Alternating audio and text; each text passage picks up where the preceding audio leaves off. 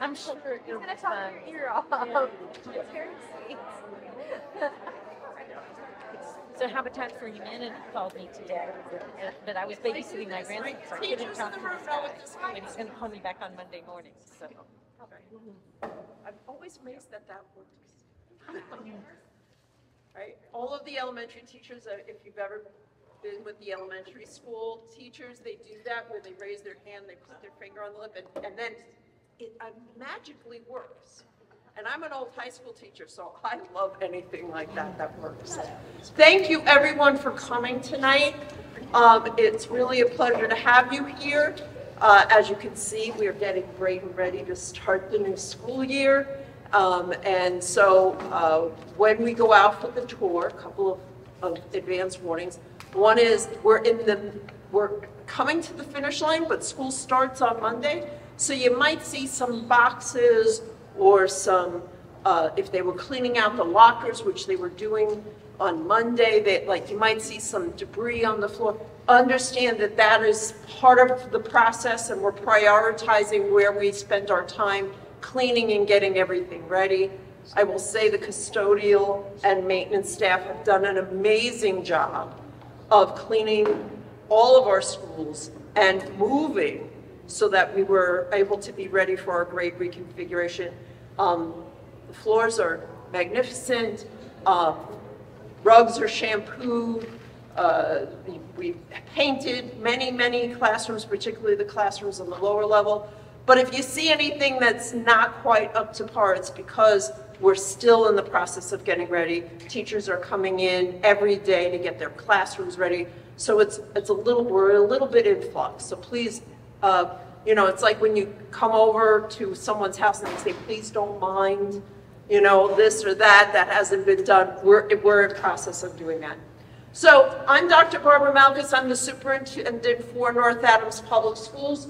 Joining me this evening is Mayor Maxey, our owner's project manager, or OPM, Tim Alex from Colliers, and from our TSKP design team, Jesse Saylor.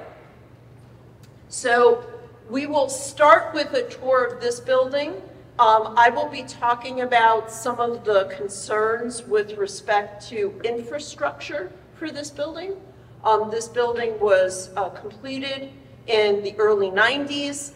We're well past any warranty dates, so some of the infrastructure issues are things that we have to kind of address before they get that much worse, and some are more pertinent or priority than others.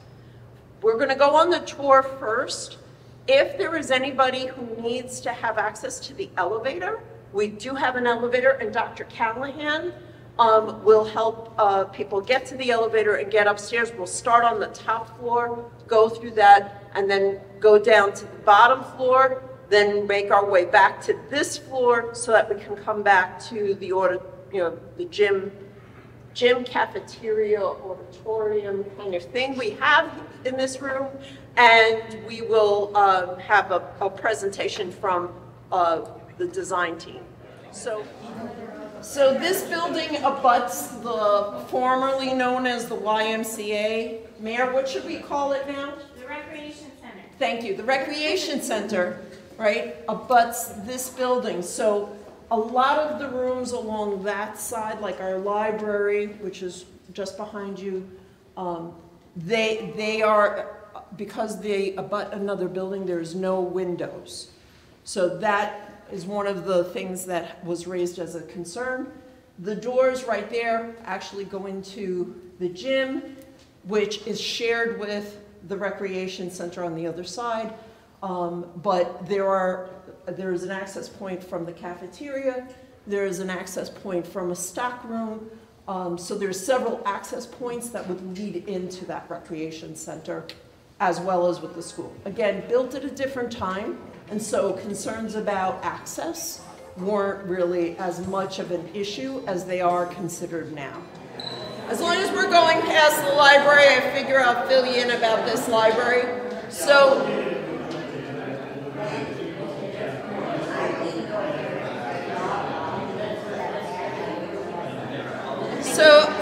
2 years ago, the library was the Welcome Center, and still functions in both roles as both the Welcome Center and the school library. As the Welcome Center, we were storing some resources for the community, as well as there could be community meetings here. The school committee has started to meet here. 2 years ago, we just realized it was carpeted, and I don't know why you would carpet a school for young children in the 90s, but they did. And so we were able to pull that out, get some replacement tiles, put those in. That changed really the air quality right away within that room, and brought in some high-tech media. It's now being reconfigured as a library as we do the grade reconfiguration, but it can still be used for professional development and other opportunities like that. However, it is used as a per period class for our students to learn about the library, because again, because it abuts the Y, there are no windows other than the windows that come into the hallway, so there's no natural light. So this is where we're going to break off. So there's going to be stairs we're going to take upstairs, or for those people who would like to get on the elevator, we'll meet you in the atrium upstairs. So a beautiful feature of Brayton Elementary School is this open area. As much as we talk about those areas that do not have access to natural light, there is an abundance of natural light in this area. One of the issues, though, is that the glass that was put in allows for the radiant heat. So during the people who have worked here know, they can speak to this area gets very, very hot. We could really have a nice little tropical growing area here. And because it heats up so much in this area, it actually throws off the heating system in the classrooms on either side of the hallway. And so the zoning for the HVAC system was not zoned properly to keep with that in mind. The other issue we have, you may have noticed that some of the tiles when you came upstairs, there's some water damage just on the other side of the door in the stairwell. Because where the windows are meeting the roof, and the roof is now well over 30 years old, and it's a membrane roof, it's a PVC membrane roof. I'm looking at the experts because this is really not my wheelhouse, but the PVC membrane roof had some damage from the air ventilation units, as well as where these windows are meeting the roof. And so we've patched it. We've done very well wherever Bob is. I don't know where Bob ended up, but they've done, our maintenance staff have done an amazing job patching it twice now. While I've been here, we've had it patched twice. We're starting to get to that place where there's so many patches we don't know where we didn't patch. like it's now becoming more patched than anything, and when you patch, that actually creates a weakness. So we would need a new roof so that we are avoiding some of that water damage that we see coming into the building. But again, a lovely area, but if we're going to address the HVAC issues, we have to think about replacing this glass so that it would not throw the heating system off by becoming a heat sink right here. But it's beautiful. You know, I mean, during the winter, it's lovely. I'm one of those people, I would come in here. Oh, yeah. You know, but at the summertime, we can't use this floor because it just gets too hot. And then Head Start, which uses 2 classrooms on this floor, which is designed for the younger students, the youngest students, they had to do some electrical work in order to bring AC in because they run a year-round program. All right, let's walk over here to where we have the kindergarten classrooms. And this is what I meant about teachers have been in, we're getting ready, we're unpacking things. Please be careful walking through.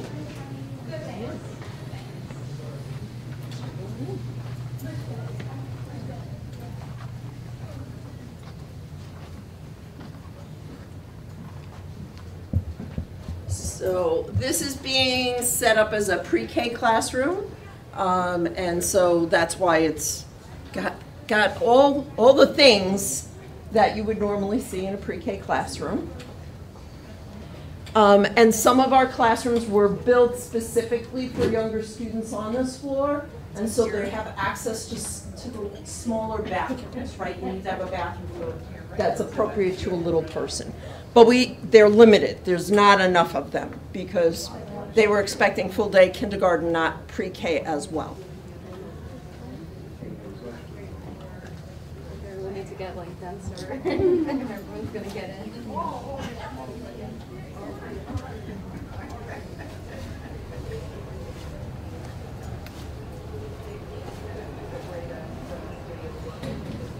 Hi. How are you? How are you? I'm bringing a lot of people through. I'm It's sorry. okay. It's a work in progress.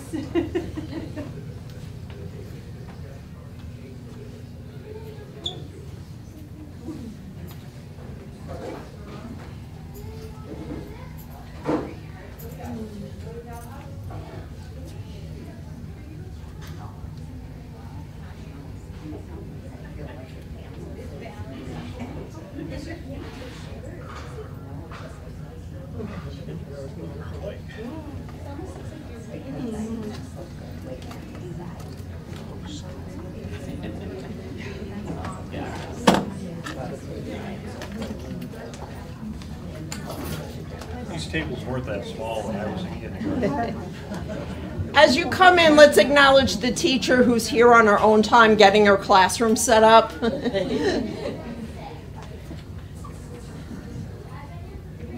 Thank you so much. So as you walk by, I just wanted to point out, like there again, in this building, it's more about infrastructure issues. So there are some plumbing issues because in the 90s, you could still use lead solder, which becomes an issue. We have our water tested regularly. We don't tend to use these sinks for drinking water. We use the water fountains that have filtration on them for that purpose because we have had some issues identified with lead ions being present in the water. So we've mitigated that satisfactorily for the state, but that is continues to be an issue. And now that this is a building that houses our youngest students, it raises that as a higher priority. We're going to walk through the limited number of bathrooms. Remember, I just said we want to have bathrooms for little people. That classroom does not have access to the bathrooms. This classroom does, which is all really helpful to be able to have access to a bathroom for small people who are still learning on how to wait, right? Okay, so we'll just cut through here. Oh, Michelle, hi. I'm bringing a lot of people. Okay, it's a work in progress. Hello, how are you? Hi, Ann. It's a little messy. We're intruding on you. That's okay. Sorry, I have Hi, how are you? Well, no, I meant everyone can't squeeze in between us. I know, right? I feel like. She wasn't lying. There are a lot of kids. She wasn't kidding. It's okay. You're just giving it to her, honey. Again, let's acknowledge the pre-K teacher who's in on her own time, getting her classroom ready. Thank you, Michelle. Of course. And she brought helpers. Yes, baby's here. So we have a lot of work going on to get the school ready for the opening with the kids. Again, this was designed to be a classroom for smaller children, so nice pre-K space. Teacher is setting it up beautifully. We have access to windows on this side of the building, but we'll now go over to the other side of the building and take a look at some of the classroom spaces over there. We've replaced a lot of tiles in these classrooms this summer. Some of them had some water damage, so we wanted to make sure they start off with nice clean tiles, cleaned floors, shampooed rugs. The rugs are original, and so we clean them every break. because these are little people, and we do breakfast in the classroom. So they need to be shampooed regularly in order to maintain them. Sorry, can I just? All right, cameraman.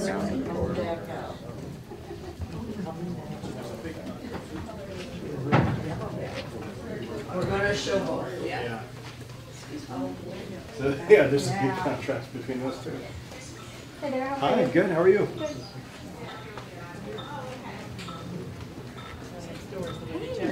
How are you? I'm all right. How are you? Living the dream.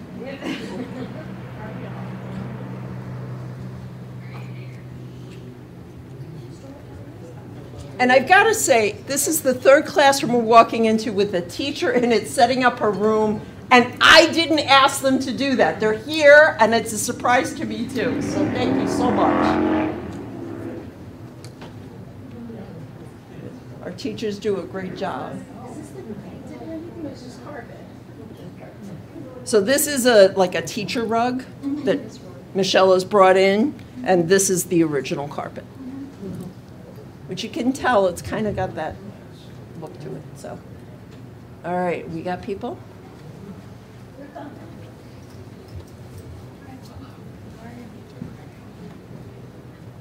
Yes, please be careful. There's so much stuff out. So this is a corner classroom. There is some access to windows. Just half a wall of windows over there because, again, now we're coming into the side that we share with the recreation center. So as we go into our next classroom, go ahead.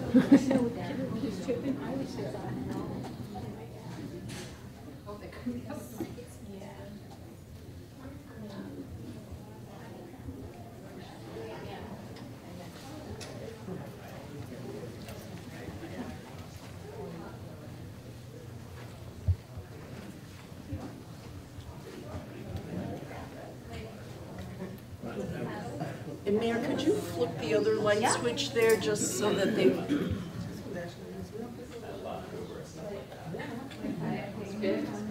What classroom is this? They seem like they're all like kindergarten. Kindergarten pre-K, up on this floor.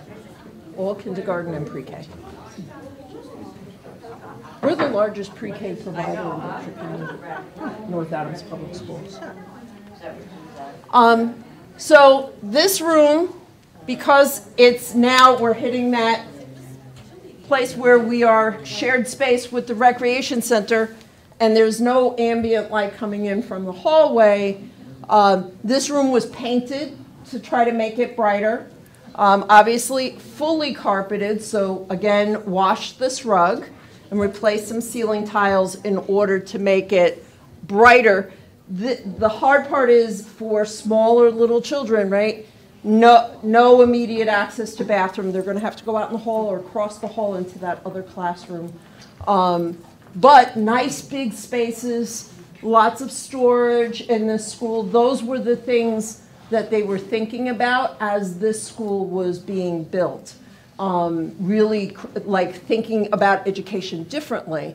And later on when I talk about the education plan, that was the work of many stakeholders from the community. That's what happens as you build a new school. You're thinking about what is the education plan going forward. And they did that in this building. They did create nice, large-sized classrooms, but very industrial, right? There was more of an industrial model to education at that time. And I don't know if I'd have to, okay. Want me to turn the lights on? All right, I'm not taking you in there because it's dark, and to get to the lights, I have to cross through the entire room. Need a cell phone light? Right? You want a cell phone light? Like most houses. Jim's getting it. Okay. That was a good idea, Joe. Thank you. All right. We have light.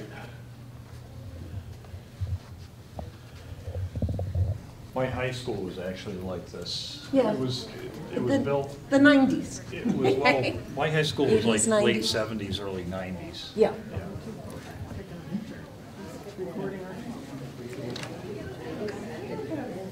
So we have some furniture blocking this, but if you go, you can access every classroom on each side of the hallway until you hit the middle wall. And that can be an issue because now with 3 entrances, that's a safety concern because if somebody, an intruder into the building can get into this classroom, they can actually get into all the classrooms. So that's a safety concern.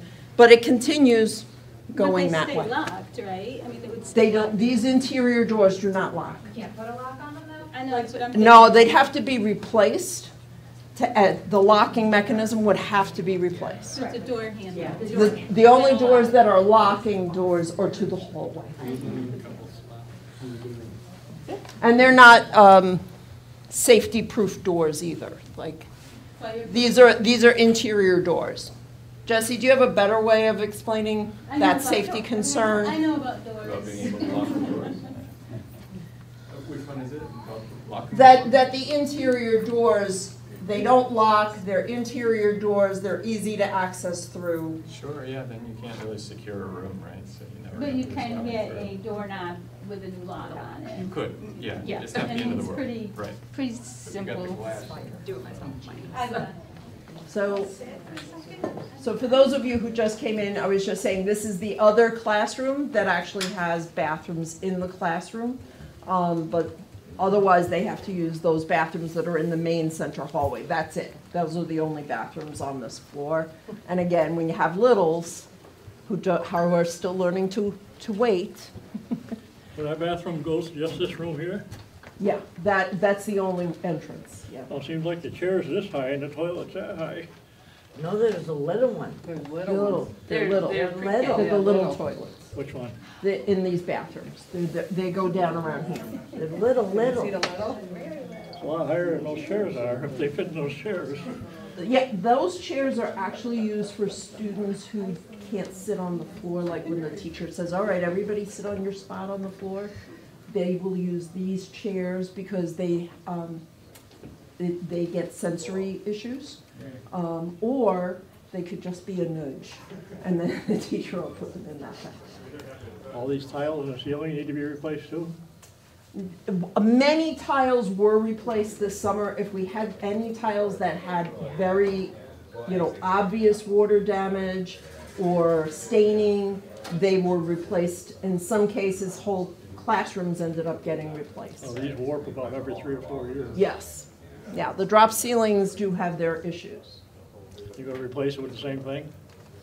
Well, if we are staying here, this is what we have. So now we're going to go past the main floor, the ground level floor, and we're going to go to the subterranean classroom floor. There's 3 levels in Brayton. The first one is actually below ground level. The main level is at ground level, and then this is the second story above that. So the 3 levels, the first level is actually subterranean. So that's the one we're going to. So 2 staircases down. Do you have a question? Are there any questions? Yeah, if you want to use the elevator, absolutely. Tim, where are you? He's out there.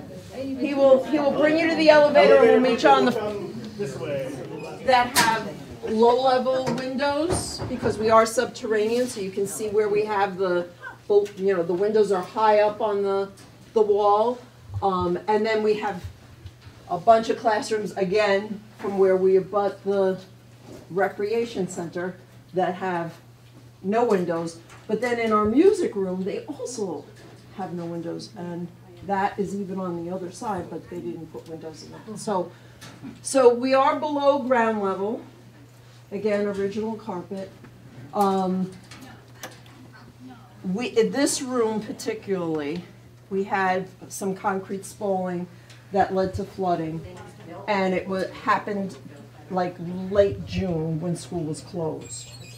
And this area gets very tropical. It's hot and steamy in here during the summer, so we don't normally use this level when we're working in our summer programs. So it's sat closed up, water, seepage, closed up, hot. How old is this building? 1994 is what the plaque says. How old? It says 1994 on the 94, dedication plaque. yeah. 30. They didn't think of all this when they were designing this? That wasn't that long ago. 30 years. I can't speak to that because I don't know who was on the school building committee at that time and what their thoughts were. They did a lot of the right things, but they also built it at a time where long hallways, lockers. I was told at one point, and I've never been able to verify it, that this was actually built intentionally to be a middle school, and it was only the littles were added in later on. But I can't verify that for you. But somebody did say that to me. So in this room, we did have a mold issue. It has been mitigated for mold. All of these rooms on this level were painted this summer. We hired some summer help.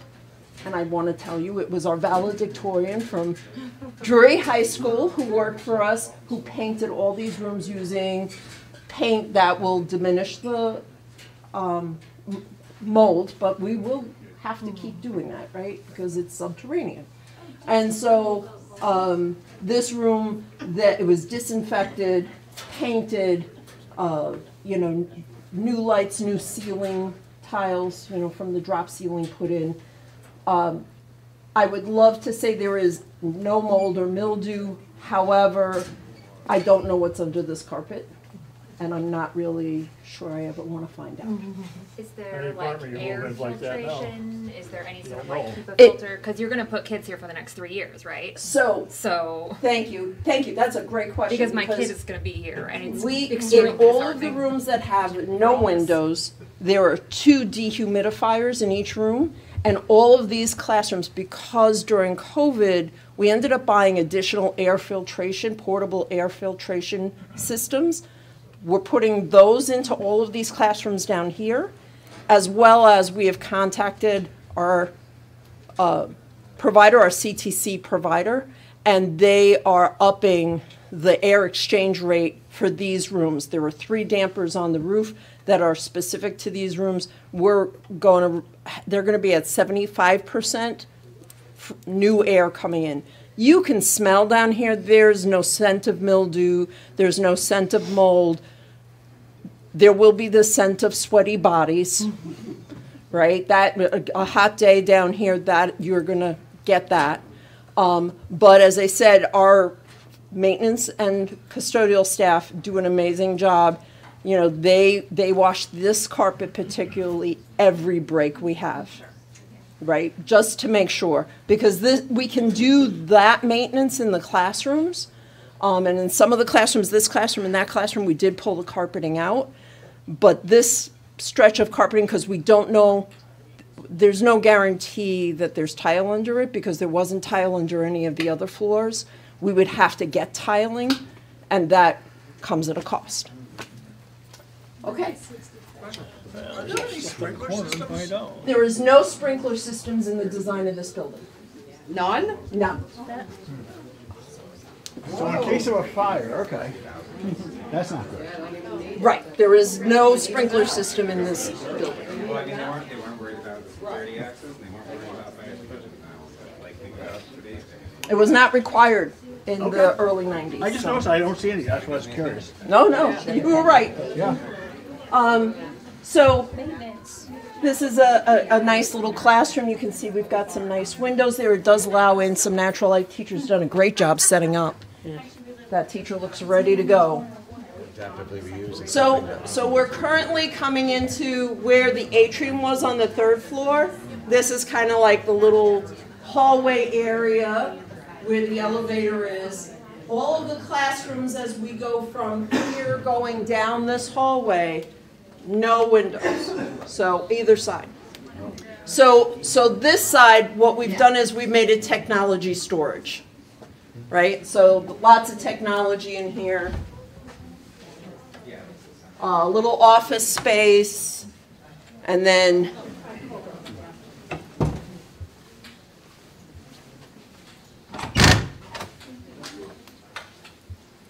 some more office space, but we're not going to put full-on classroom or children's spaces where we don't have access to natural light. Now, this is the music room and OTPT. So this is OTPT, music room again, but kids aren't here all day. They are here per period.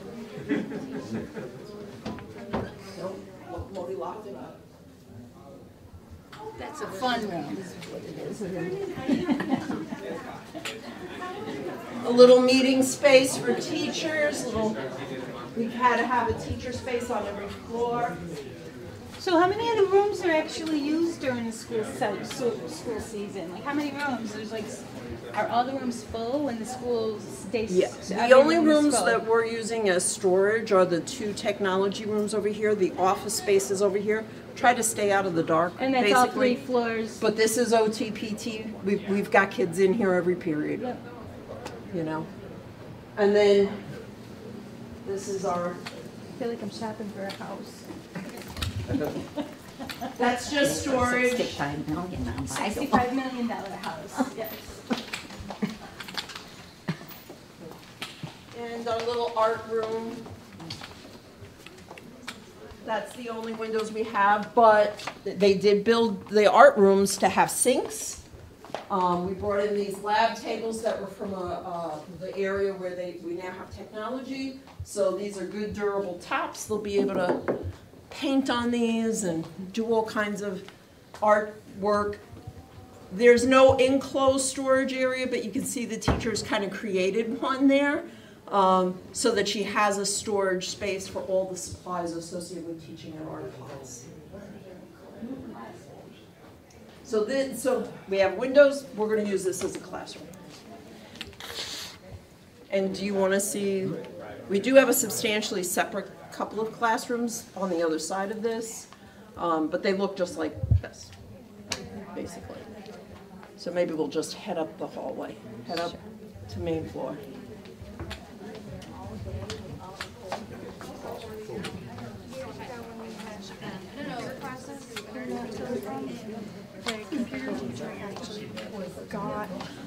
Feel free to roam down to the other classrooms. That door does lead to the Y side. So this has become a teacher's staff room. During COVID, we had to use this as part of the nursing suite. And there is actually a nursing suite here. They have a full medical suite, which was great because they had separate rooms. So because of HIPAA, but also because of disease prevention, we could separate kids apart, far enough apart if they became symptomatic for COVID. Out that way, which we didn't go to, is the only loading dock besides Drury High School for the entire district. So all supplies end up getting delivered here and then redistributed out. So that was another smart investment when building this project, was that they included a loading dock so that you could, in fact, receive goods and services and not have them all just coming to Drury, because Drury receives a lot of supplies associated with a high school. So this brings us back to where we were. I want to honor people's time tonight. Thank you so much for being here and taking the tour. I want to say that, first off, I want to acknowledge Mr. Flaherty. Please stand up. Director of Facilities. He and his staff have done such an amazing job, really cleaning, painting, scrubbing, disinfecting, multiple washes of carpeting. You and your staff have done an amazing job, seriously. It really, to the casual observer, looks like we're getting ready for school, and that was our goal. What you don't see is the infrastructure issues, the roof, the fact that we don't have a sprinkler system in this building. If we prioritize having a sprinkler system, then we also have to address the electrical issues. This building was wired with the recreation center. And we spend an inordinate amount of money, almost 3 times the amount of money on our utility bills for electricity in this building because of that, as well as the fact that maybe the splitters that went in for Head Start Bob has done a great job really trying to track down where those costs are coming from. Part of it is that many of these, that a lot of the electrical system in this building was done in series, and so that impacts just the usefulness and the efficiency of the energy that's being used. Question about the sprinklers. Has anybody checked into what it's going to cost to put that in? Yes, as a matter of fact, we have. You have a Yeah. price? Well, 2 years ago, it was 1.2 million. 3 years ago it was 1.2, and now it's over 2. A lot cheaper than 65 million.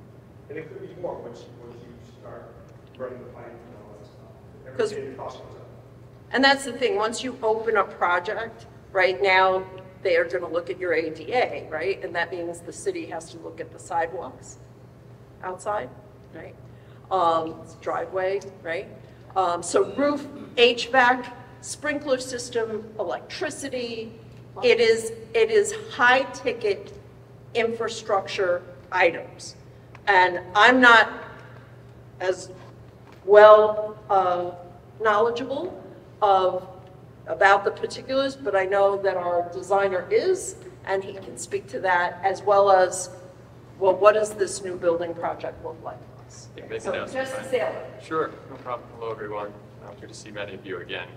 So yeah, it was just anecdotally, recently we had an RFP come across our desk for another 1990, early 90s middle school, a little bigger than this, 120,000 square feet, which was just addressing infrastructure issues. Its interior looked a lot like this one, pretty nice, and had air conditioning in the summer. It was great. They were at 65 million for their project. So just to give you a ballpark, that some towns and cities do choose to pursue this kind of work as one big project because it helps phasing, because you're going to be doing this work while you're operating the school. Other towns and cities pick off pieces, and that's probably one which you're used to and thinking about. So you could take the roof, maybe that's $2 to $3 million, and do the roof and the skylight replacement as one project. But then you've got the sprinklers to do as well. Putting in sprinklers has a cost, but then there's also the impact on the ceilings. And so you start to think about how you do these projects in a cost-effective way.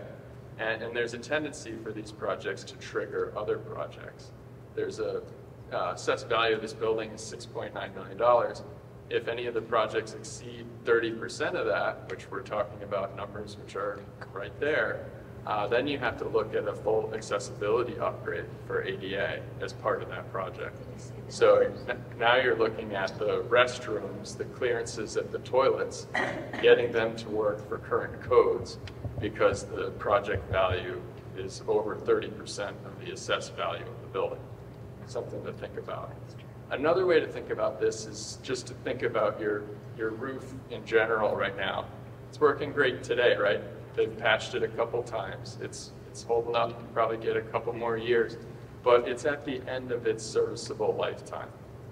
It's been on the building for 20 years or so, and it's going to keep leaking more and more over time. These patches are only a stopgap measure. Your maintenance department is doing a great job keeping the building from sustaining other damage from those leaks, but it's something that needs to be addressed. I think we can all understand that. There are other components in the building that are at the end of their serviceable lifetime. They may be working just fine today, no problem, but they're not going to go another 20 years, which is really what we want to be thinking about. You know, what's the plan for a while here? We're not trying to make it just 3 or 5 years, which we probably could do in this building without too much trouble. So the number of systems at the end of their serviceable lifetime is substantial, and some of those are coming up right away. You have 8 air handler units in this building which are providing you air. We didn't see any of them on the tour. They're buried in there, but they're all 25-year units which are past their lifetime. So you're going to be looking for parts for those. You're going to have to replace a lot of those going forward. In the classrooms, you saw the little rectangular boxes, the univents, that's what we call them. They're pulling in air from the outside through vents in the exterior wall, conditioning it, putting it into the classroom, and they're recirculating air as well. Those we don't put into schools anymore, so that becomes a problem as those start to go down because they're also at the end of their lifetime. Do you continue to replace them in kind? The reason we don't put them in is because they're loud, so they don't meet current acoustic standards, and because of indoor air quality concerns. They don't provide as good indoor air quality. You have to be really on top of the filter changes with those for them to continue to work. So our estimate includes just replacing the whole mechanical system because now you've got the two major components, the air handler unit and the univent. And replacing them in kind is going to cost a lot. You might as well just do the whole system. What's a lot? A lot, like? What's a lot? Let's see. For the air handler units, oh, I don't have that broken down. Well, sorry. I think we had 2 or 3 million on the air handler units, and then the univents, if you're just replacing them, I guess I don't have a number for that. I'm sorry, because we looked at it as a full replacement. But the whole mechanical system replacement is 11 million. And then on top of that, you have steel that supports the revised air handler units, so you're going to be paying for something for steel as well. Meeting. And I feel like you knew you were coming here to discuss like maintenance doing just this, maintenance doing just this for now. You should have had the list of what it would cost for specific maintenance to keep the school going. I have the list, but not for items that aren't part of the estimate. Understand? So everything's separate. Yes. No, so no, you should have had. we weren't planning to replace the univents. We planned to put in a new mechanical system. But you knew coming tonight you were. Right, I brought the Okay, list. so you didn't have the information. I brought a lot of information, but not the specific question that you're asking. That's true, and I couldn't anticipate it exactly. Yeah. I'm sorry, but no big deal. You have fluorescent lights throughout the building. You really need to go to LED lights, so there's a cost there to upgrade the lighting system. Your fire alarm system is, again, at the end of its serviceable lifetime, needs to be addressed. The superintendent mentioned a number of electrical upgrades, and so these would fall in that category as well. The other thing we hit on was the security to the building is lacking right now. Your entrance, people can come right into the school. So we included in our estimate the cost to reconfigure the front of entrance to the school. So that would be another part of that project, as well as addressing the carpeting and some of the other issues that we saw on the walkthrough. There's other interior finishes that need work.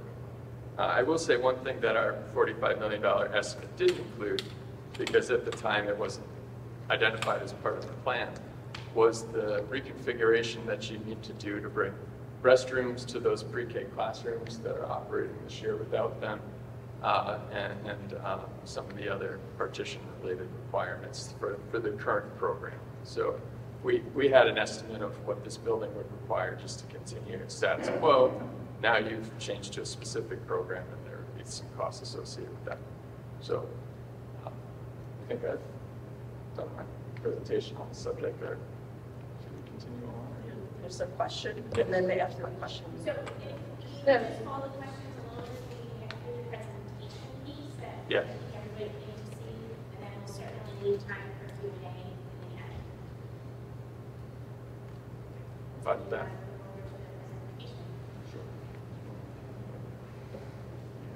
Oh, I have the beginning. That's right. I have the beginning. So this project started officially when the statement of interest, the document submitted to the Massachusetts School Building Authority, was approved by their board to be screened into the pipeline for a project. That was in December of 2019. Now, that was my personal third submission of a statement of interest on Graylock Elementary School.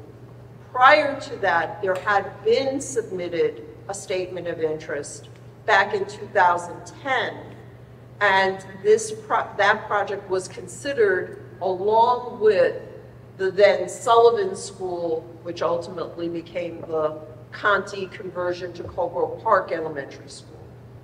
So when I first became superintendent in 2016, then Mayor Alkenbright said, whatever you do, don't forget about the Greylock community. Make sure that you're submitting that statement of interest for that school. So we continued to submit. In December of 2019, it got screened in, which meant that we entered into the eligibility phase. In the eligibility phase, we engaged stakeholders to be part of the school building committee.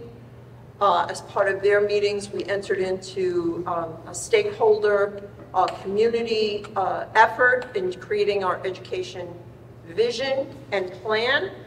And then we moved forward into, once we knew what the elements were of our education vision, we moved forward into developing identifying the design team. So Jesse will speak to the timeline a little bit more in the presentation. Does this work? Well, it's pointed this way, it should work. What If it am I doesn't, I pressing? can click it. Yeah, I pressed it. Okay, advance me.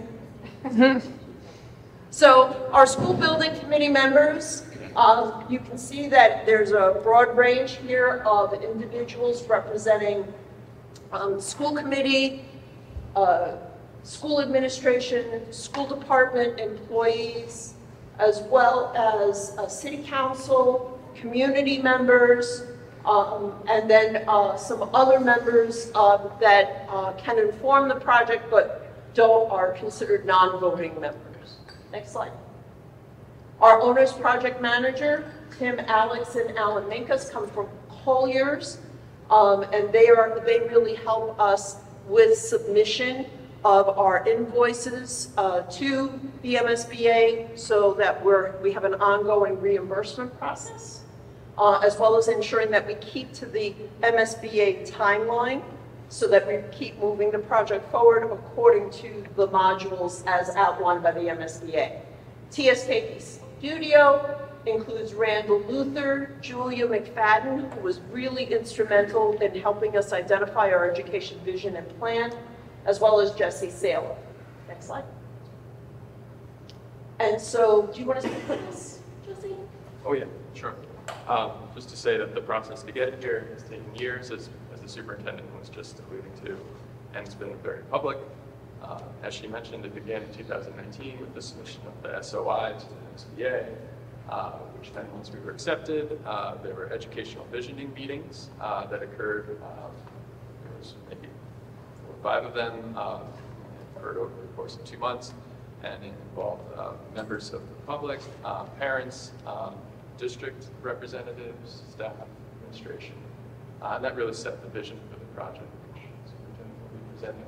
There have been a number of community outreach meetings and working group meetings that pulled in stakeholders in the community, police, fire, thank you. Sorry, no, I'm glad you let me know. And also a number of public committees have reviewed the project. The school committee and the building committee have taken votes, public votes, in support of school council. Thank you. City council. And city council as well, in favor of going to grade span schools, and then in favor of the preferred option, which we'll show you today. And then leading up to the MSBA board, which decided in June of this year to approve $42 million of funding for the project. So that brings us up to today. So one of the first things that we had to do as part of our eligibility phase was to work with the Mass School Building Authority in creating an enrollment study so that we could, because that determines how much they will pay in terms of the square footage of the building. So they need to understand what is your level of need based on projected enrollment, and then how will you address that in terms of the design of the building itself. So this uses a variety of data. It uses data from the United States Census. It uses data from the Department of Elementary and Secondary Education, the Department of Public Health, and uses that data in their calculation in order to create a projection. And so next slide. The projection uses 20 years of prior data to then create a projection that goes into the next 10 years. So when we did the eligibility phase of this project, that was in 2020, 2021, so this report came out in 2021. What's not shaded in yellow is the previous 20 years, and then what's shaded in yellow is the next 10 years. And so that ends up determining a number, an enrollment projection that determines the square footage of the project. So overall, yes, our enrollment does have a decline. We have a projected declining population, projected declining enrollment. But what the MSBA did was pull out, looking at our K through 6 population versus our 7 through 12 population. And that's represented by the green and red lines. The red line represents our K-6 population. So our K-6 population actually starts to slow down and level off, whereas our secondary population does have a much more steeper decline. Next slide. I don't expect you to look at all this data from here. It is on our website, so you can take a look at it. However, this is the actual projection numbers.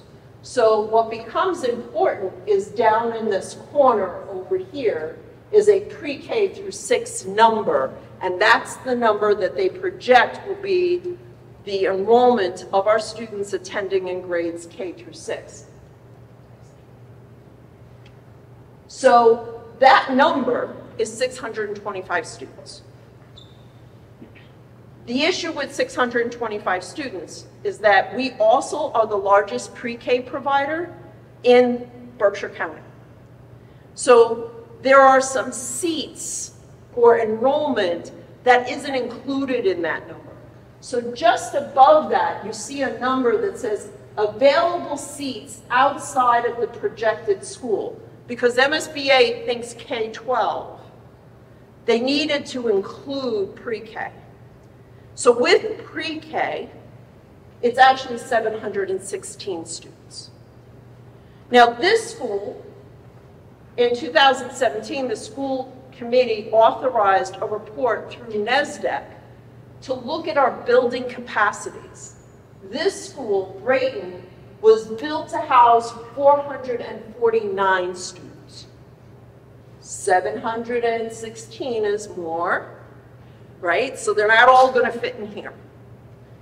Colgrove, which was a renovation project that was completed in 2016, was renovated and has a capacity of 420 students. Again, the number of students projected to reside in our elementary level exceeds the capacities of either of those buildings. So the question became, we're going to need 2 schools for elementary grades. Then that kind of developed our options for consideration, right? And that could include renovation at Greylock, new build at Greylock, renovation at Brayton, right? New build at Brayton. So those are all of the options. Next slide. Can I just ask you to clarify what you just stated? When you're talking about the pre-K numbers that they came in and reevaluated, and you're allowing for the outside slots for every pre-K student, you're including drawing the child care of the Berkshires? No. And head No, just the students that we service in North Adams Public Schools, which is on average anywhere from 90 to 100 students. If you take the difference between 716 and 625 is 91. So that's where it accounts for that, is our pre-K numbers. And I can't see that go. Does it go to, did you say to 2020? So 2030. So the projection goes to 2030, but when we were doing the study with the MSBA, they want 20 years back to 2000. Up to 2020, you said.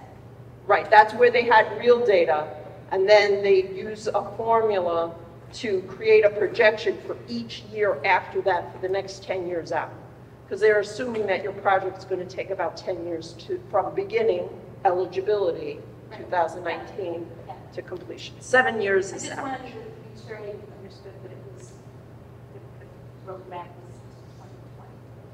Actual students. Actual students, correct. Projected from 2020 This to is 2020. projection, what you're doing. This isn't actual facts, numbers and facts. It's projections, whatever way you. It's a projection. Right. That doesn't mean it's not a fact, right? We don't know yet. But We it don't know doesn't mean it is either, but I can tell you what one fact is. If you look, we did the renovation at Brayton. You could go back to 2005. North Adams has not increased population since 2005. 2016, that renovation was done. We didn't go up, not one year, not one person. So you're saying Colgrove, you said Great Lake. Okay. Okay. So we can project all we want. It really Right, but that nothing. population studies are looking at everybody, right? All of us, we're in that population, right? Yeah. The MSBA is narrowing it down to school-age children. They look at birth rates, death rates, right? They're looking at who is attending our almost school. 2 decades without the population changing. What makes them think that? That was a $30-some million renovation. It did nothing for the population. But they're also showing that this projection is going down. I'm going to go because I want to honor people's time, okay? So the Greylock School project, we had to develop an education plan. With that was an education vision. And so we had a group of stakeholders come together that included teachers, community members, pretty much we put it out there. Anybody who wanted to be part of these meetings could be part of these meetings. It happened to be during the pandemic, and so we did it remotely, but the facilitator that was hired through TSKP did a really great job in getting us to really think about the future of education and what we were hoping for. Next slide. And so some of the key educational priorities include universal design for learning. Universal design for learning includes looking at how we can create the classroom environment so that all students can benefit. So if a student has a hearing loss, then we're going to look at the design of that classroom acoustically so that all of the students have better access to the material being presented. Same could be for visual aids, it could be for chairs, using ergonomic and appropriate chairs. Somebody asked me a question about a different kind of chair that we had upstairs that's used as a sensory chair. Those kinds of things would be included in universal design. Social emotional learning and supports. A lot of our students have a need for supports both in the classroom and additional supports. We have a school adjustment counselor at every age level. In some cases, we've added school adjustment counselors. In 1997, under IDEA, all students now have access to a public education. And so we need to make sure that we have spaces that allow for students to have their social and emotional learning needs met. Curriculum alignment, we wanted to really think about early elementary grades being about skill development, upper elementary grades being about application and higher order thinking skills, and then really looking at college and career readiness as they enter secondary school in that trajectory towards graduation. Emphasis on engaging instructional practices. You'll see the acronym STEAM there. That includes science, technology, engineering, the arts, and mathematics. And so using an engaging approach to instruction, robust access and use of technology. It is the way of the future.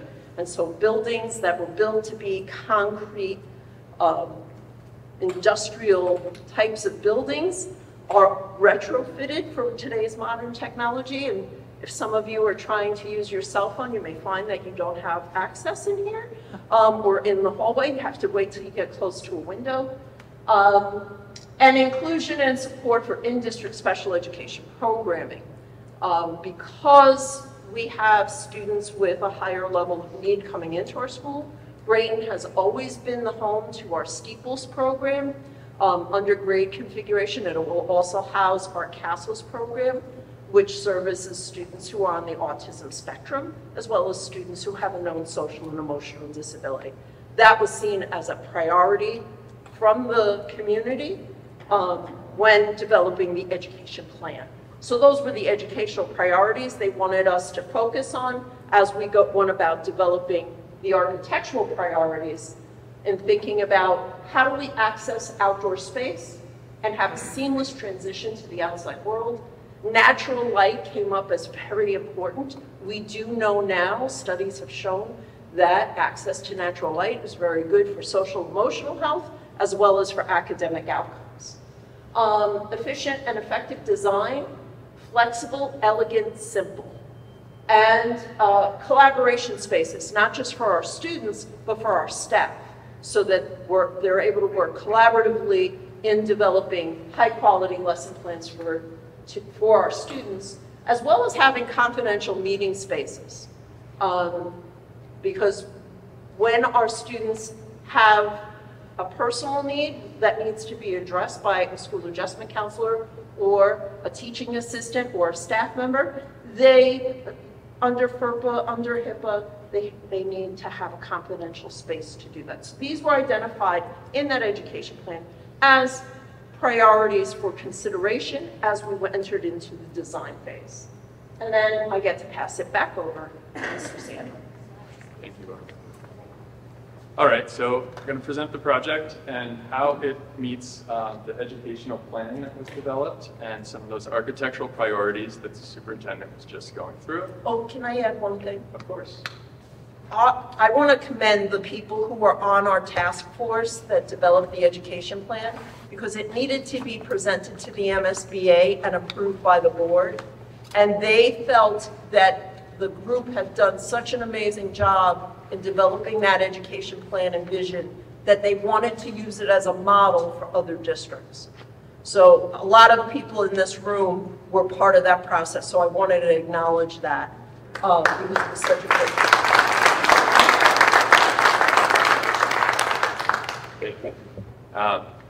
So first I'd like to talk about site security, because it's really an organizing principle to the site layout that you see in this 3D view.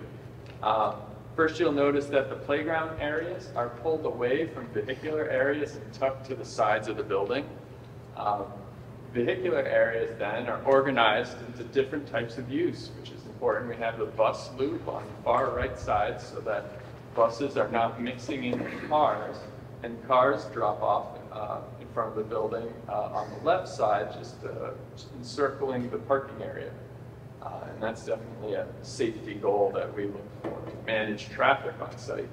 The administration offices are located just inside the main entrance on the right side of it there, which gives them great passive surveillance, great views of anyone approaching the site from the parking area, which is ideal. That's what we look for.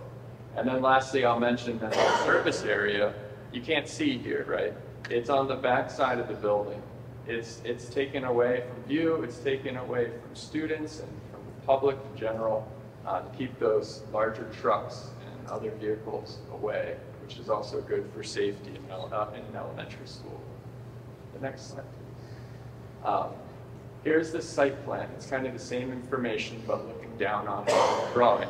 And I'll highlight the way that the site plan makes opportunities for education to use the outdoor environment to learn about nature. The site plan includes an explorer's courtyard, raised planter beds, those protected playground areas I just mentioned. It includes a multi-use field for gym class, which is just in front of the building on the right side.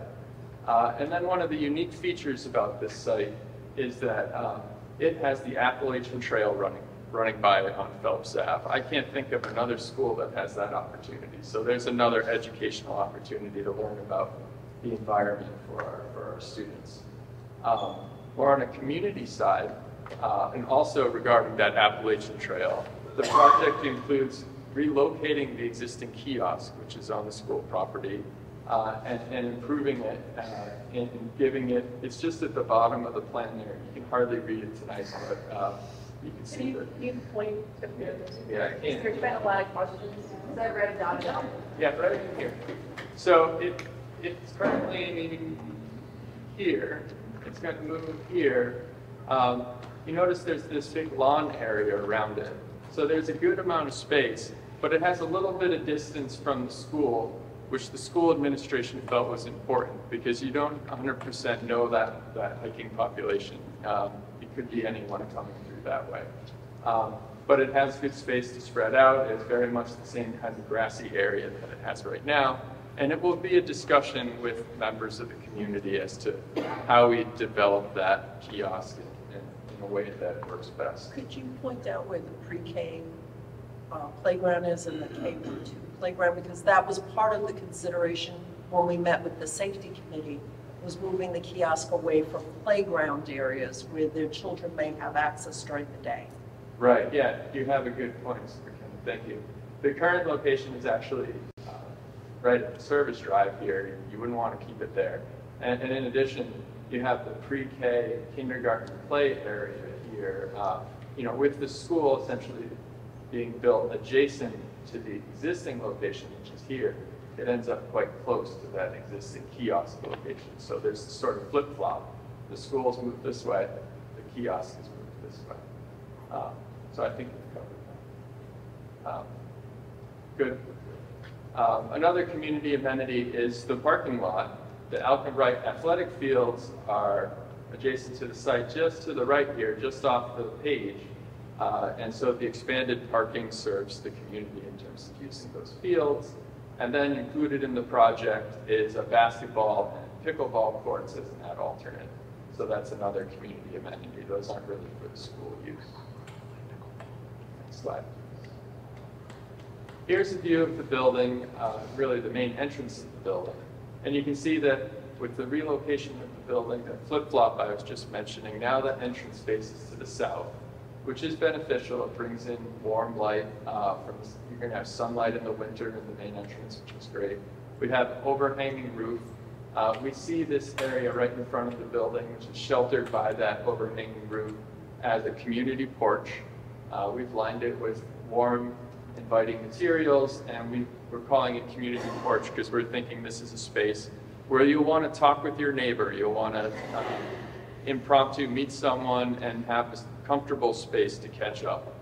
And so that's the idea there. Next slide.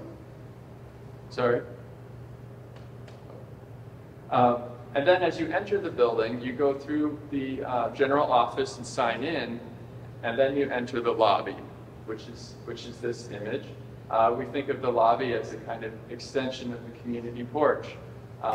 This is where your visitors are likely going to be waiting, and they've received information about what's going on in the school. We have display cases showing student work. We have digital signage, which talks about the programming in the school. And visually, it's an interesting space. It has daylight, and it's able to connect the two floors of the school. Next slide, please. Here's the first floor plan. If you look at the red spaces in the floor plan, right here, these are your community access spaces. Your gymnasium is often a community amenity. The cafeteria typically gets used. Here we are in the cafeteria tonight. We've got the music room, the media center, these larger spaces that the community might use. They're right near the main entrance, and they're able to be divided from the academic areas. That means that when you let the community into the cafeteria, you don't have to be worried about them going back into the classroom wing. The building allows you to partition it, which is a goal.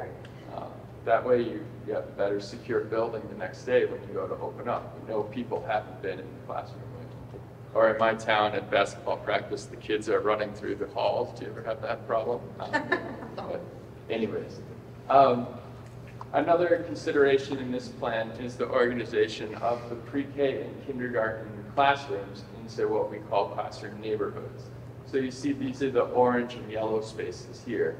And this is a planning idea in which all the general classrooms plus the support spaces, both the special services, the breakout spaces in the corridor, storage spaces, and of course, well, the restrooms are in each classroom here.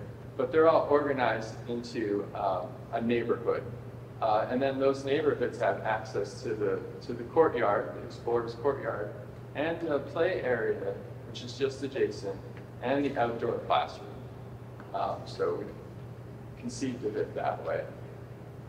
I will say that the plan is compact and simple, but it achieves the adjacencies that were ideal as identified in the educational plan that Barbara was talking about. Okay, so here's a view in the cafeteria, which you can see on the right side. The cafeteria receives daylight from skylights up above, so it's a bright space. And that light also penetrates into the corridors which ring it on the first and second floor. On the left side of this view, you can see the media center. The media center has these playful window cutouts, which are available for students to find a book and find an interesting seat. Also, it has this full height window a little bit further down the corridor, which looks into the Creativity Lab.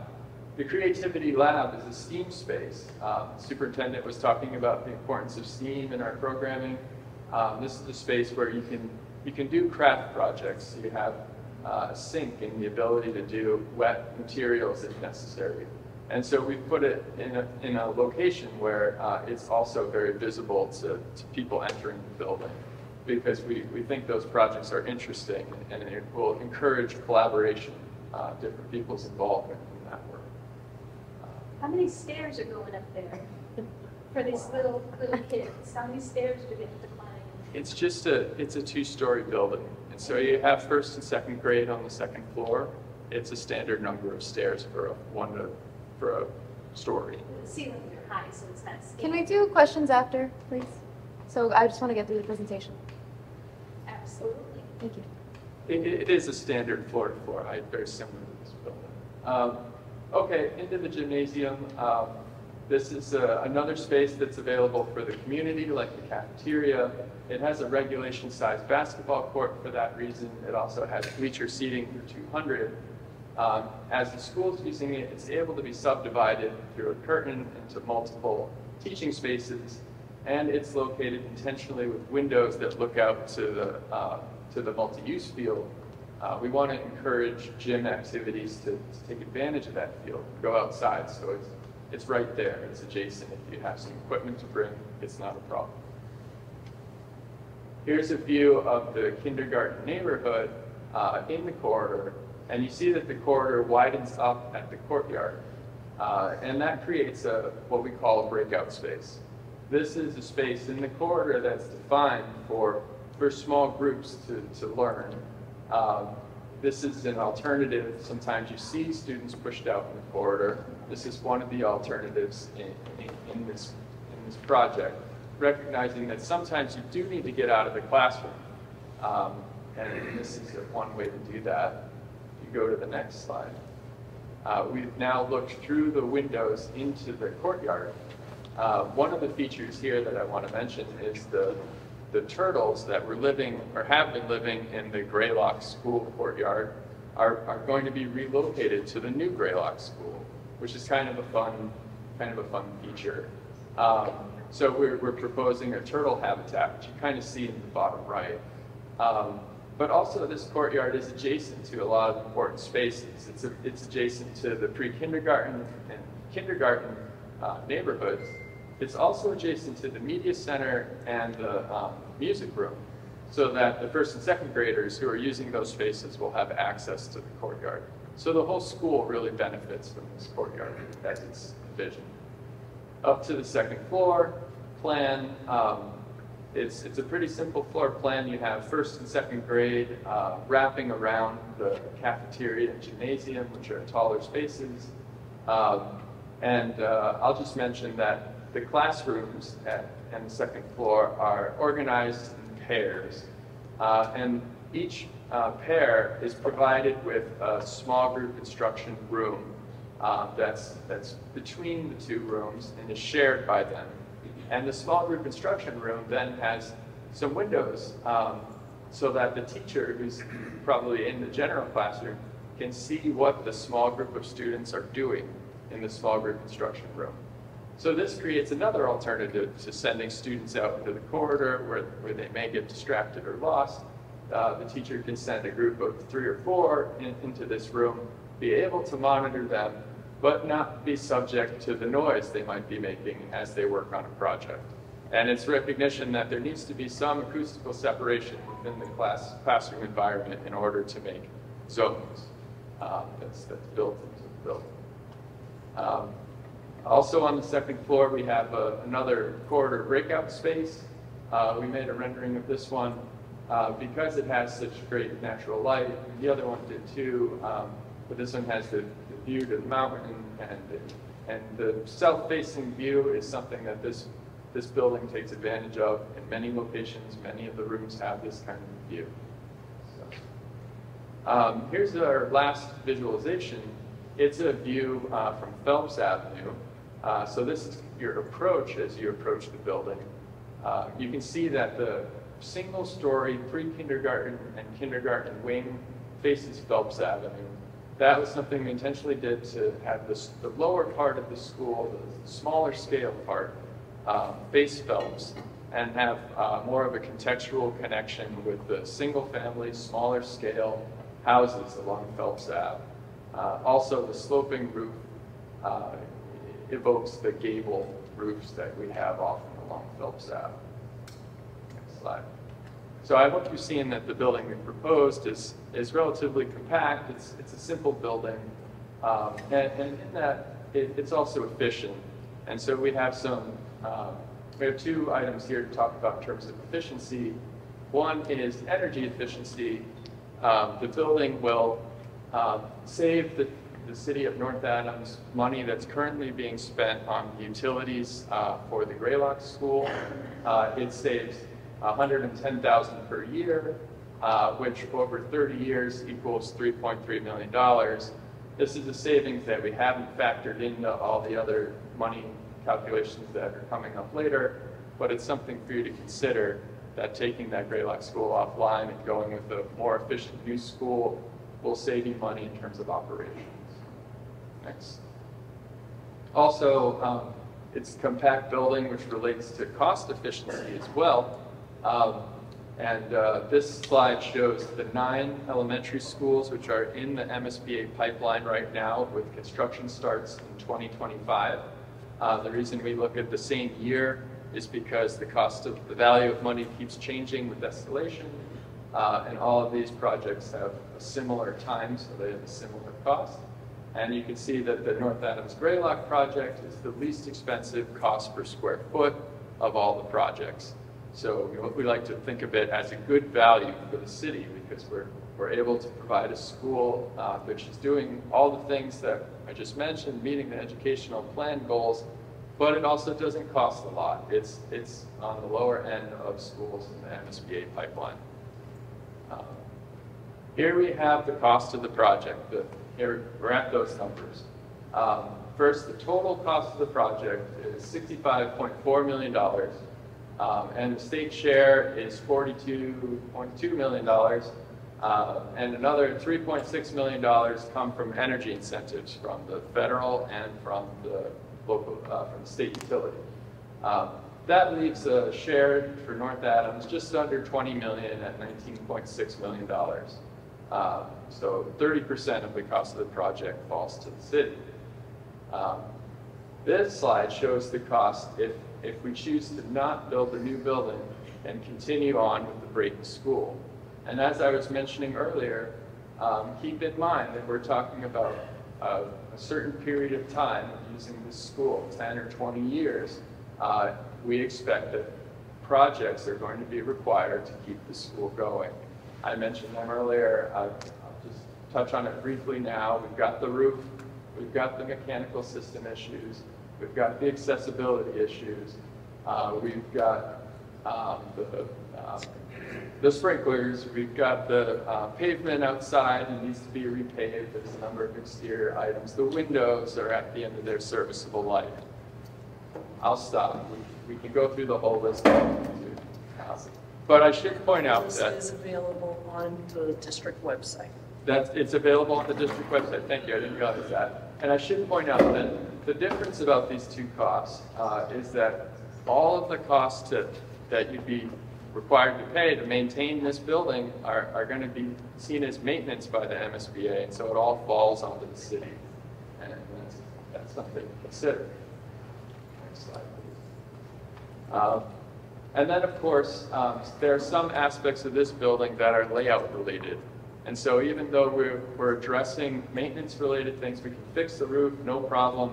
It's hard to add windows to some of those spaces that are backed up against the formerly known as Y.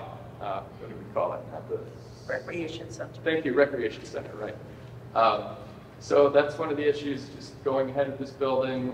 The high cost of energy use, that could be addressed by the mechanical systems, it depends. The vertical circulation over 3 stories, that's a tough one. And we've got our kindergarten and pre-K on the 3rd floor. They got to go up and down the stairs. It's just not ideal. But it'll work for a while. And then the lack of site safety and circulation issues. It is really hard if you see this building operate when you have parents coming to drop off and the buses in the bus queue. Everyone's coming up that hill, and it's an orchestrated drop off the way they do it now. It works, but it's not great for safety. So this is the summary. A schedule. If the funding is approved at the vote in October, I should say, then the building will be ready to open in September of 2027, approximately 3 years.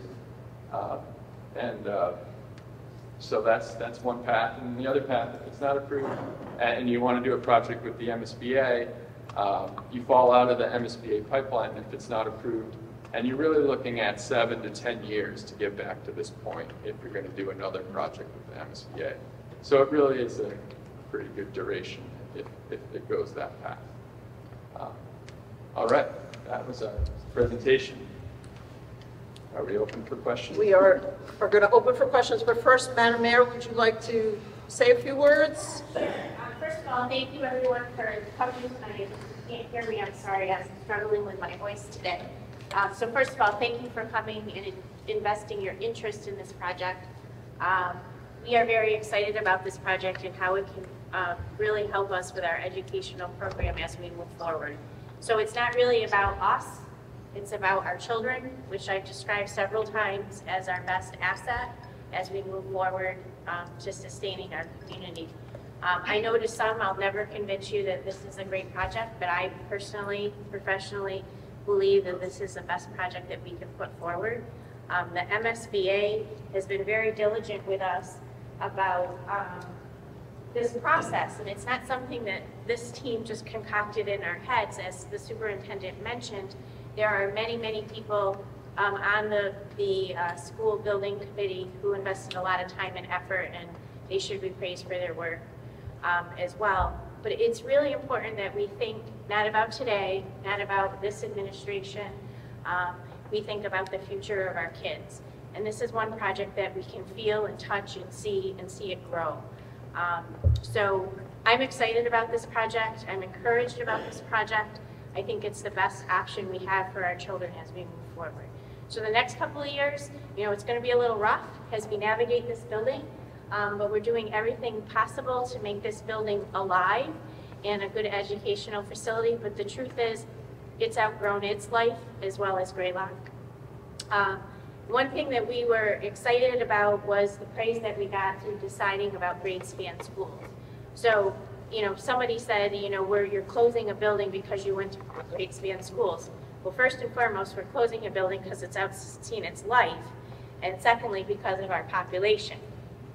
And with that, devil's advocate would say, well, yeah, you've got a declining population, we've got a shrinkage of students, but yet you're proposing a new school. Conceptually, we have to prepare for what we have and to have room for the future. We cannot fit all of our pre-K to 6 students in one building. And to provide the educational vision that we've spent a lot of time on in this community, the pre-K to 2 option, grade span 3 to 6 and 7 to 12, is what we feel is the best in the best interest of the community. I know that there's some people that will never going to change their mind, and I respectfully accept that, as I hope you will too. But this is about the children. This is about the future of North Adams, and making sure that they get the best education like a lot of us did in this room. So that's my quick 2 cents, but we'll open it up for questions. Yes?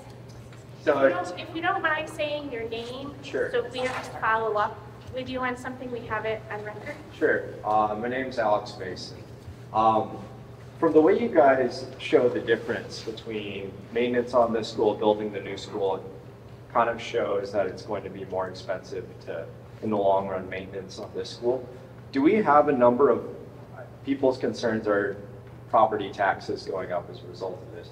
Do we have a number of, in the long run, how much more individuals' taxes would go up if we keep this school and maintenance, because we're paying double the price? And Yeah, we didn't run a number on what the impact would be of the 45 million. We ran a number on the, and that's a good question though, of the impact. We would never be able to renovate this building on our own. It would have to be piecemeal. So ultimately that would be budgeted through the school budget and it would impact, but we didn't run the particulars piece by piece. We certainly couldn't undertake a whole 45 million at once. And then we also are sensitive to triggering the ADA piece, which is a grave concern, because the things we have to do in this building are high ticket items. I know, Tally, you asked a question about the radiators, but we look at the whole global mechanical systems. So what we're focusing on is the $20 million of what would be the burden of the taxpayer, so to say. I have a question about the 45 million. Wait, just hold on 1 second. Are you all set? yeah, so, but it would be fair to say that over the next 20 years, what that's spelling out, an individual's property tax would be higher if the new school was not built. Correct. Correct. Because the work that we do internally is not reimbursed by the MSBA. We are on the hook for 100% of that.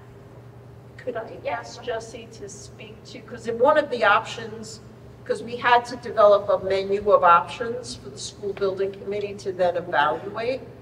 That was a very arduous process going through. And eventually we got it down to renovation of Brayton, renovation of Graylock, new building Graylock. So Jesse, do you want to speak to because the school, the costs of those 3 ultimately, depending on which one we said to submit to the MSBA, the cost was very, very similar, just because of the way things cost today. So I'm going to let him speak to it because he's more articulate than I am about it. No problem. Well, we did look at renovation options to this building as well as Graylock to meet the program, and I think that's the key difference. You said, you know, why would it cost more than 45 million? That's already a lot, but to really meet the program, now we have to have it per state law. Every classroom is supposed to have a window, right? So we found ways to reconfigure the floor plan layouts, move partitions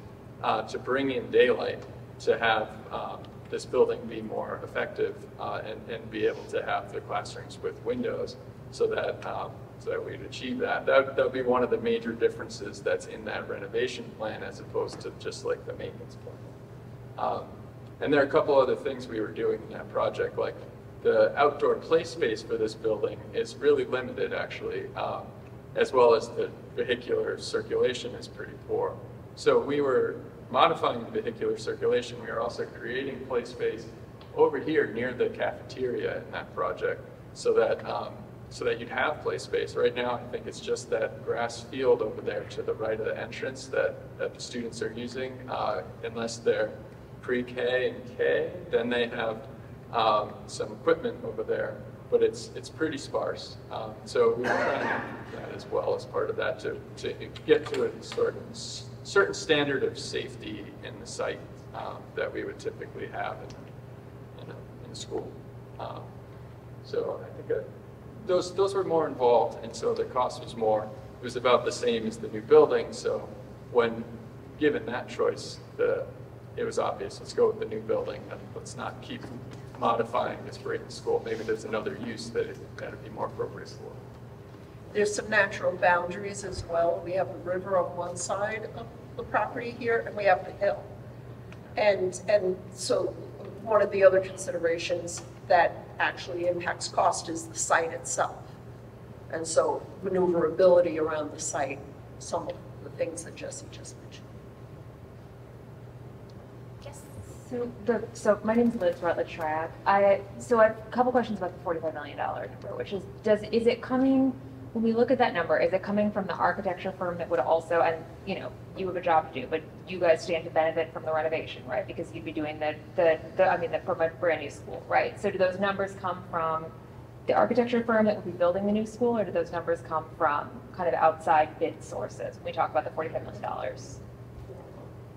Well, we use an independent cost estimator. So that's where the estimate comes from. It's not our estimate. We go out to one to get it. That was my question. But my second question is, so I know that you say it's maintenance for everything. I just don't, like, I'm trying to be the most informed voter I can when I make this choice. So when we talk about maintenance costs and how the state won't pay maintenance costs, are there no grants available for improvements, for changes, or is it just a new process? Like, what I don't understand is, if the state is willing to pay $45 million for a brand new school, is there no funding for safety improvements? We don't have any sprinklers. There's no funding for like HVAC improvements, or is that, I just want to know kind of what, if this doesn't come to pass, what are the options that are in front of us? Well, I can speak a little bit to that. The superintendent brought up, the MSBA does have an accelerated repair program. That's for roofs, boilers, and window and doors. But once you go into the core project, you're essentially saying that your building can't be used in its current state. It's not, you're just repairing and extending the life of your current building. That's what the accelerated repair was really for, is to really invest money into a building that is functional and meets your needs, meets your program. There may be other opportunities to hunt down grants and different options. That's not my field, but those would be, a lot of times those come with certain qualifications too. Sure. That you need to meet certain guidelines and minimums in order to receive that money, especially if it's federal money, or then it has to be Buy America, Build America, which there's a certain cost for that, or other thresholds that you would have to meet. And then in terms of, so we're in a 30-year-old building that absolutely needs improvements. It's very clear it needs improvements and changes no matter what. So if we're talking about building a brand new school, is there a plan in place to future-proof that new school so that we're not here in 30 years having the same exact conversation? Because it's, 30 years is not a long time for a building to be standing. So is there a plan to future-proof this building so that we're not sitting here 30 years talking about how it's all outdated and in 2024 this is what they were doing and now we can't use it? Because I think it's clearly this building needs a lot of changes. So it's not that it doesn't need to change, but do we have a plan? So we have a different philosophy about deferred maintenance than I think we had like 30 years ago. I'm looking at Bob because we have the philosophy, if we see it, fix it. But what we see in this building is more than we can fix on a daily, weekly, monthly, physical program. And we're very sensitive. I know my building crew and Bob's team are constantly trying to make it the best that it can. But, we can change the ceiling tiles 100 times, but I guarantee you probably in 2 months they're gonna look like that again. Because there are things that you need a new roof. So to kind of answer your question, we have a new philosophy on deferred maintenance. It's probably not new to maybe Bob, but we do the best we can within our resources. But this is an opportunity for us to kind of really get ahead of the curve and maintain. And that's what Bob's team does. But we have old buildings.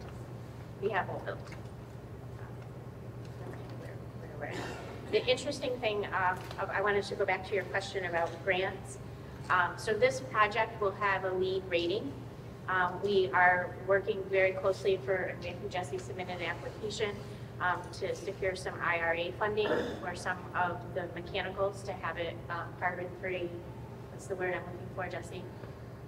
I'm sure it's carbon-free, But but just using the geothermal. The geothermal and those kind of things. So we're taking advantage of a lot of those new programs that are rolling out, and we get points from the MSBA for taking advantage of those programs. So we're very sensitive to pulling any money that we can into this project.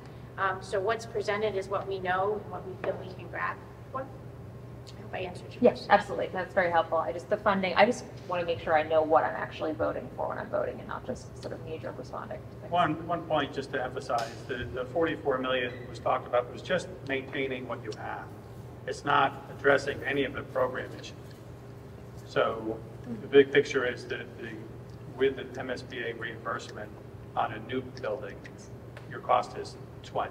Not minimizing it, it's a lot of money, but you're going to be repairing your program, making the building fit making the building fit the program versus making the program fit the building. And the programming stuff is important, but like the building can't actually teach the kids. So I think that the safety and the maintenance of building is more interesting to me almost than the program at this point, because you can put good teachers in a cave.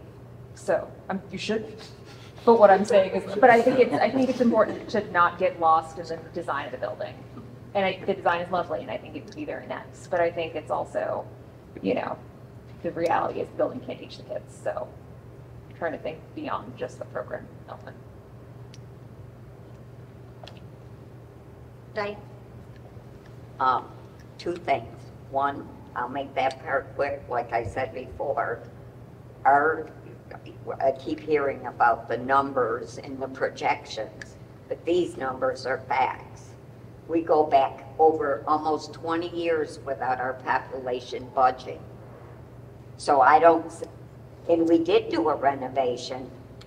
Am I right, Dick? Well, how much was that one? 30 what? Total cost was 32 million. 32 million. Didn't change the population because the numbers are facts. They're not projections. Our population has not gone up. But now you want the residents to pay, and we still owe $7.5 million on that one. Don't forget that when you're voting on this. We owe $7.5 million. They want another almost 20 million on this one. And for 3 grades. So I'm just saying, think about it. I'll tell you, the city is as divided on this as it was when Colebrook was. That I know, my phone's ringing off the hook, and I'm not kidding. So, but I will one other thing. The pickleball field, didn't you think that really has nothing to do with the school? It's more a community thing, if I heard you right? Yes. So if it doesn't have anything, you keep saying that this is for the kids. We are an elderly community. We are not a young community. The young kids won't be using it. You're at $65 million. You couldn't leave that off? Any little bit helps when a community is as broke as the city of North Adams. You're absolutely right. Every little bit helps. Yeah. But this is going to be a community facility, and you're right, we do have an elderly population, but there also is a demand for more pickleball courts. You cannot believe the amount of people in this community who play pickleball. And everybody laughs about it, but it's true. And we want to enhance this property to maximize the whole community. Because the whole community is paying the increase, whether you have kids or not. Well, they really aren't. Mayor, The if I whole may. community is not paying. As I mentioned in the presentation, that was pretty quiet. It's an alternate to pickleball court, so it's available if we have the money when we go to bids. Because when you go to bid, it sometimes comes in a little bit lower than you were planning. We might be able to use that money and get the pickleball court. Or But- to get rid of it, leave it so it's cheaper. I point that out to say that Little weak feels. we realized that wasn't key to the program. It's not key to the kids, but it's like a nice to have. So that's. I get it, there's a lot of nice things, but I'm just saying, when you're asking people for a $65 million school, and like I said, we haven't paid off Cold Grove, and it didn't change it. It's a $65 million school that we're gonna pay approximately $20 million for. But we're still paying for the last school. Right, agreed. I'm not gonna disagree with you on that. Yeah. Mrs. Perrin? My question was about enrollment and the projections that you have. You're looking at it as a steady state. Is there capacity in the schools that you're planning to, are you, and the projections for enrollment, it's kind of a steady state is what you're looking at. Do you have an opportunity in the schools, the way they're designed, for an increased enrollment? Will you have room for more students for, say, if St. Stan's isn't able to sustain, or something in the Berkshire Hills, whatever your union is, John, if something changed? I mean, we already partner with Stanford and Reedsboro for high school. What if those communities said we can't support our elementary and younger children anymore, and they look to North Adams? Is there capacity in this plan to accommodate that?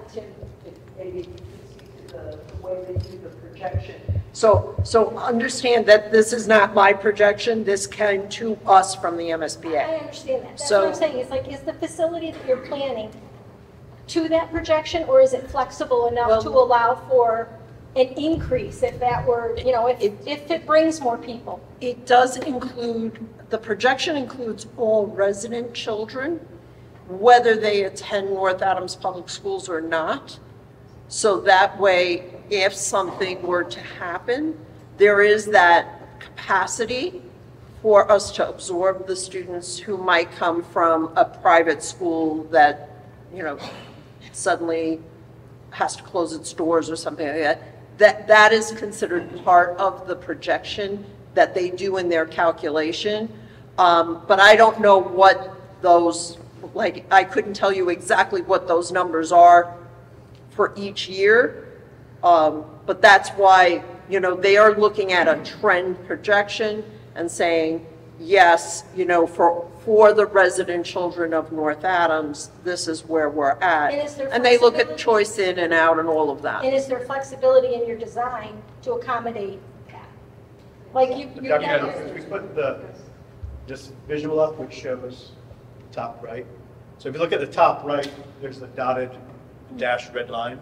That's opportunity for additional expansion on the land. So within the actual structure itself, classrooms do have some additional capacity for increased students. But if we were to get an influx, there's also space in the planning to build an add-on that wouldn't be a trailer. It would be part of the building itself.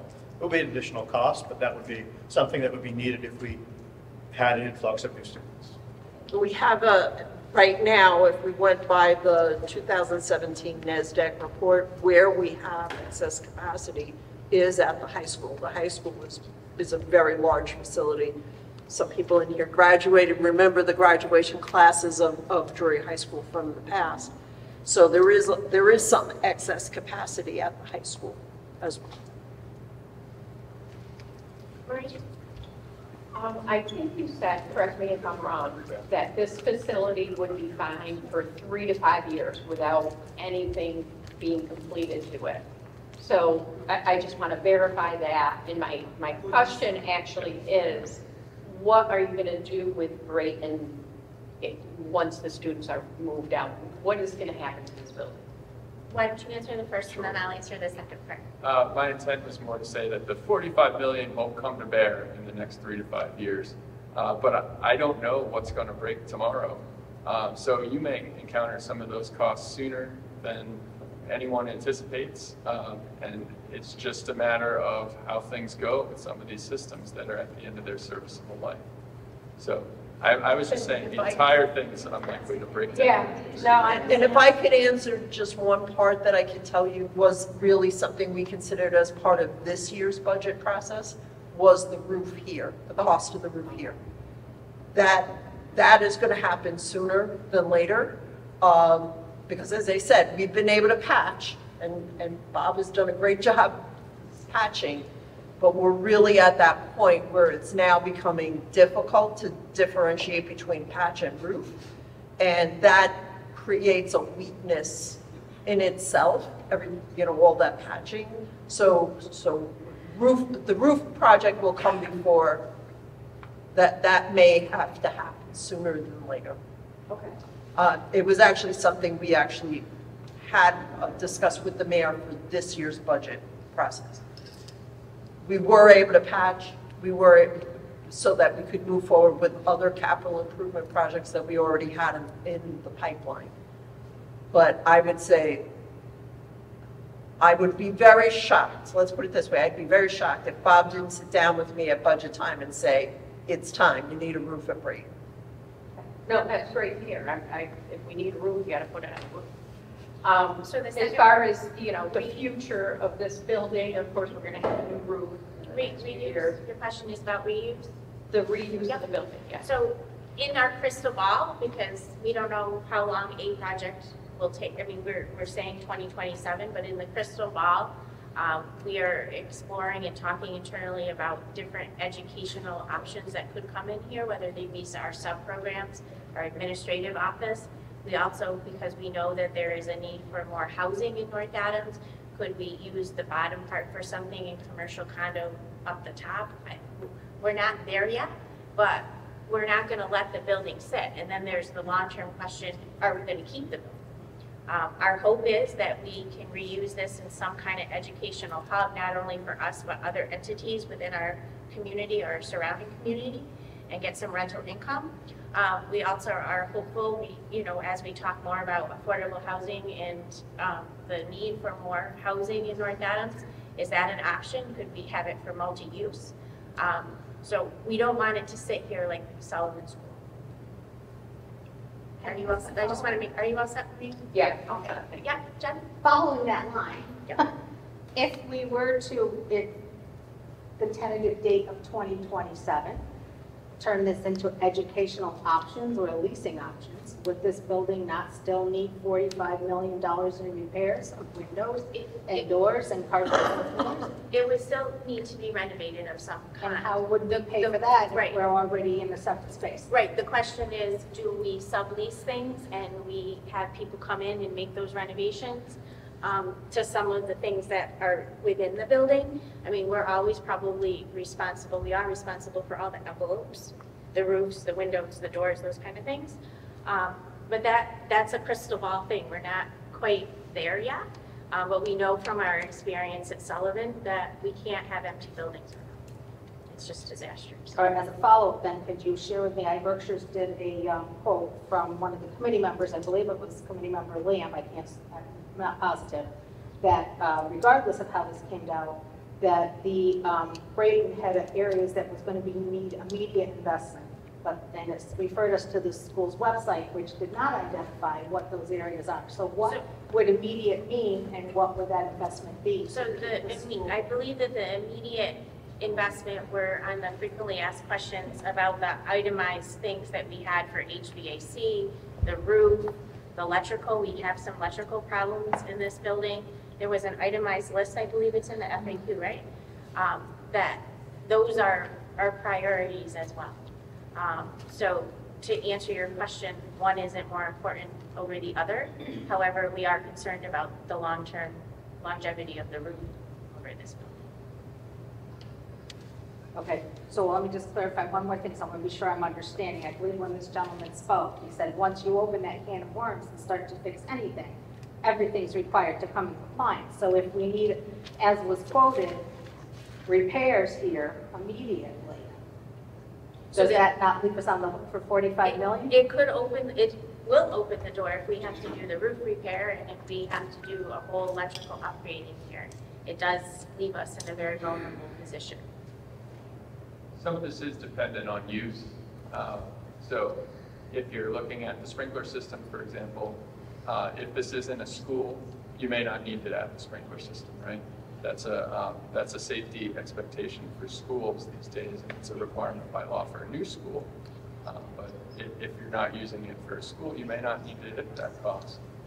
So another one could be the univents in the classrooms, where I said we wouldn't want to replace with another univent because of the quality issues with indoor air quality. But if it's a different use, it may not be an issue because you don't have young students in there.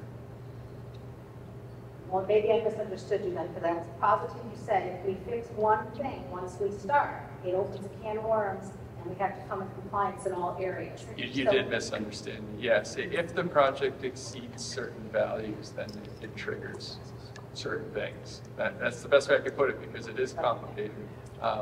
So I mentioned that if the project value exceeds 30% of the assessed value of the building, it requires the accessibility upgrades. That's one of those. Well, that's great to hear then. We're not on the hook for 45 million if we take the time to go ahead and fix this building tomorrow. Yeah, I think if you were changing use, you may be able to avoid some of that cost, correct? Mr. Prepared, did you have a question? Yeah, the 65 million for the new school, does that include the demolition of the old school and all the site work?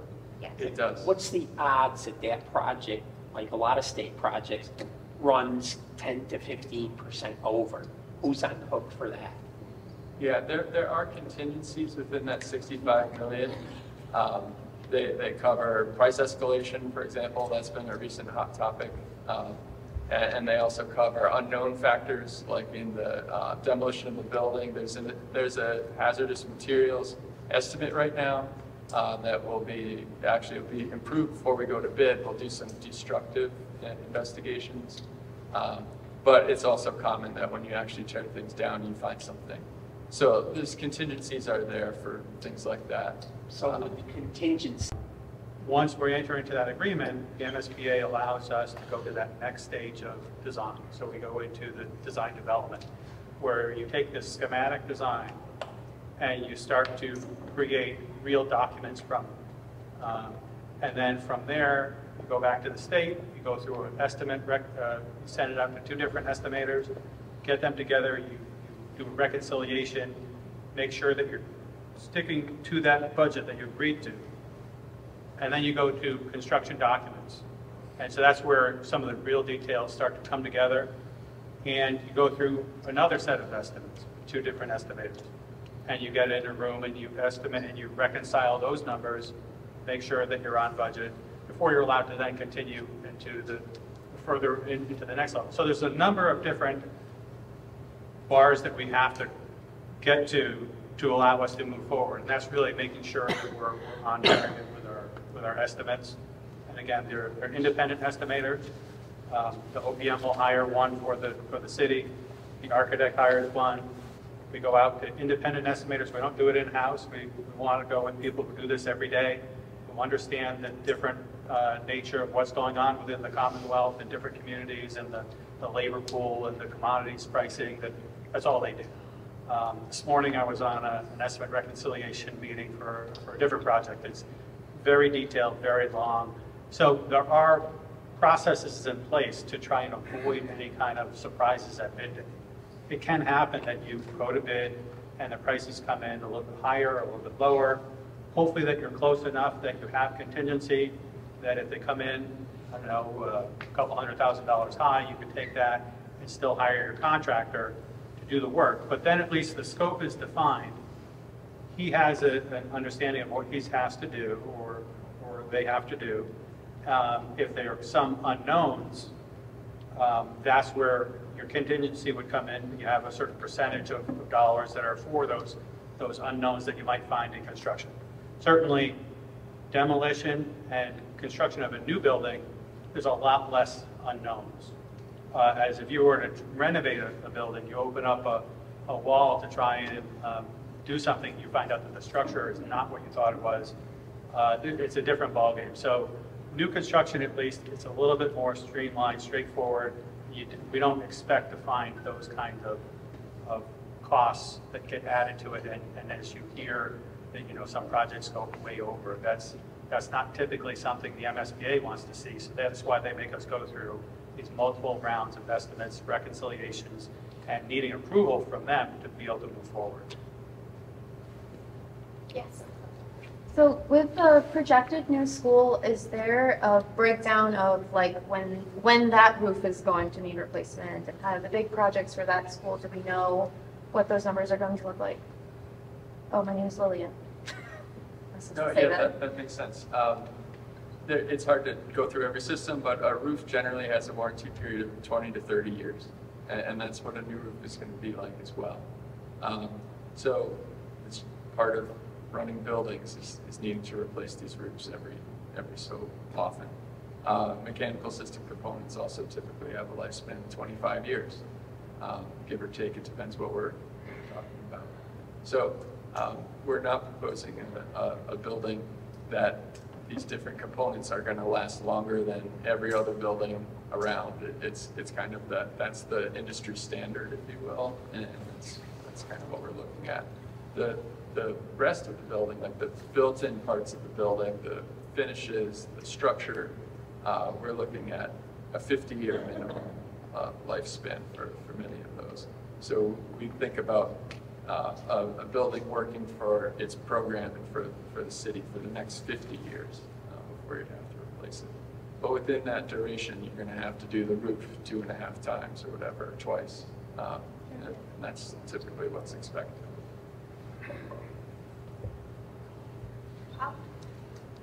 During the tour, Dr. Malkus talked about some mold remediation that's been done. But is there still mold that's existing within the building? Are we going to need to see more remediation done going forward if we stay here? I'm going to turn to Bob here. So we had to do some mold mitigation in one classroom that had some serious issues. We do have mildew in the subterranean floor level, and so we are adding dehumidifiers. We just put in for a purchase of additional dehumidifiers in those classrooms that need it the most.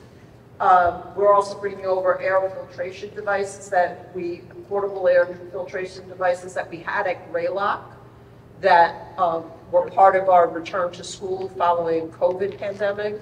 And so those are relatively new. We're bringing those over. And then do you want to speak to the CTC air exchange? We're increasing the air exchange in the lower levels by 75%.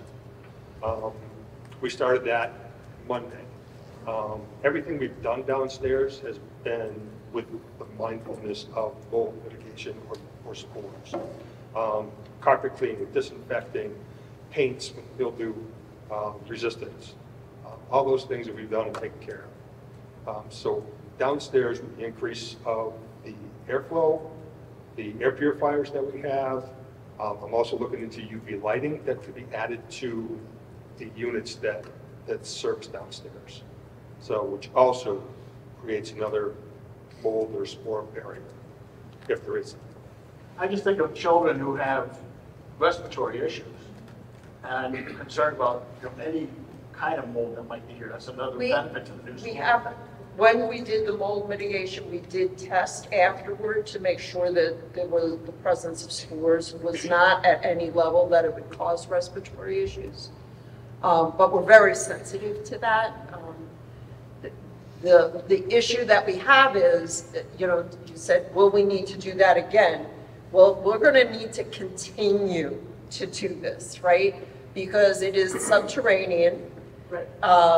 We have concrete spalling in that area, so there and it gets moist. And with an older HVAC system, it was tropical. That's the best way I can describe it. It was tropical downstairs during the month of July. Everybody remembers how hot it was in July. Well, if that air gets into that subterranean level, it tends to sit.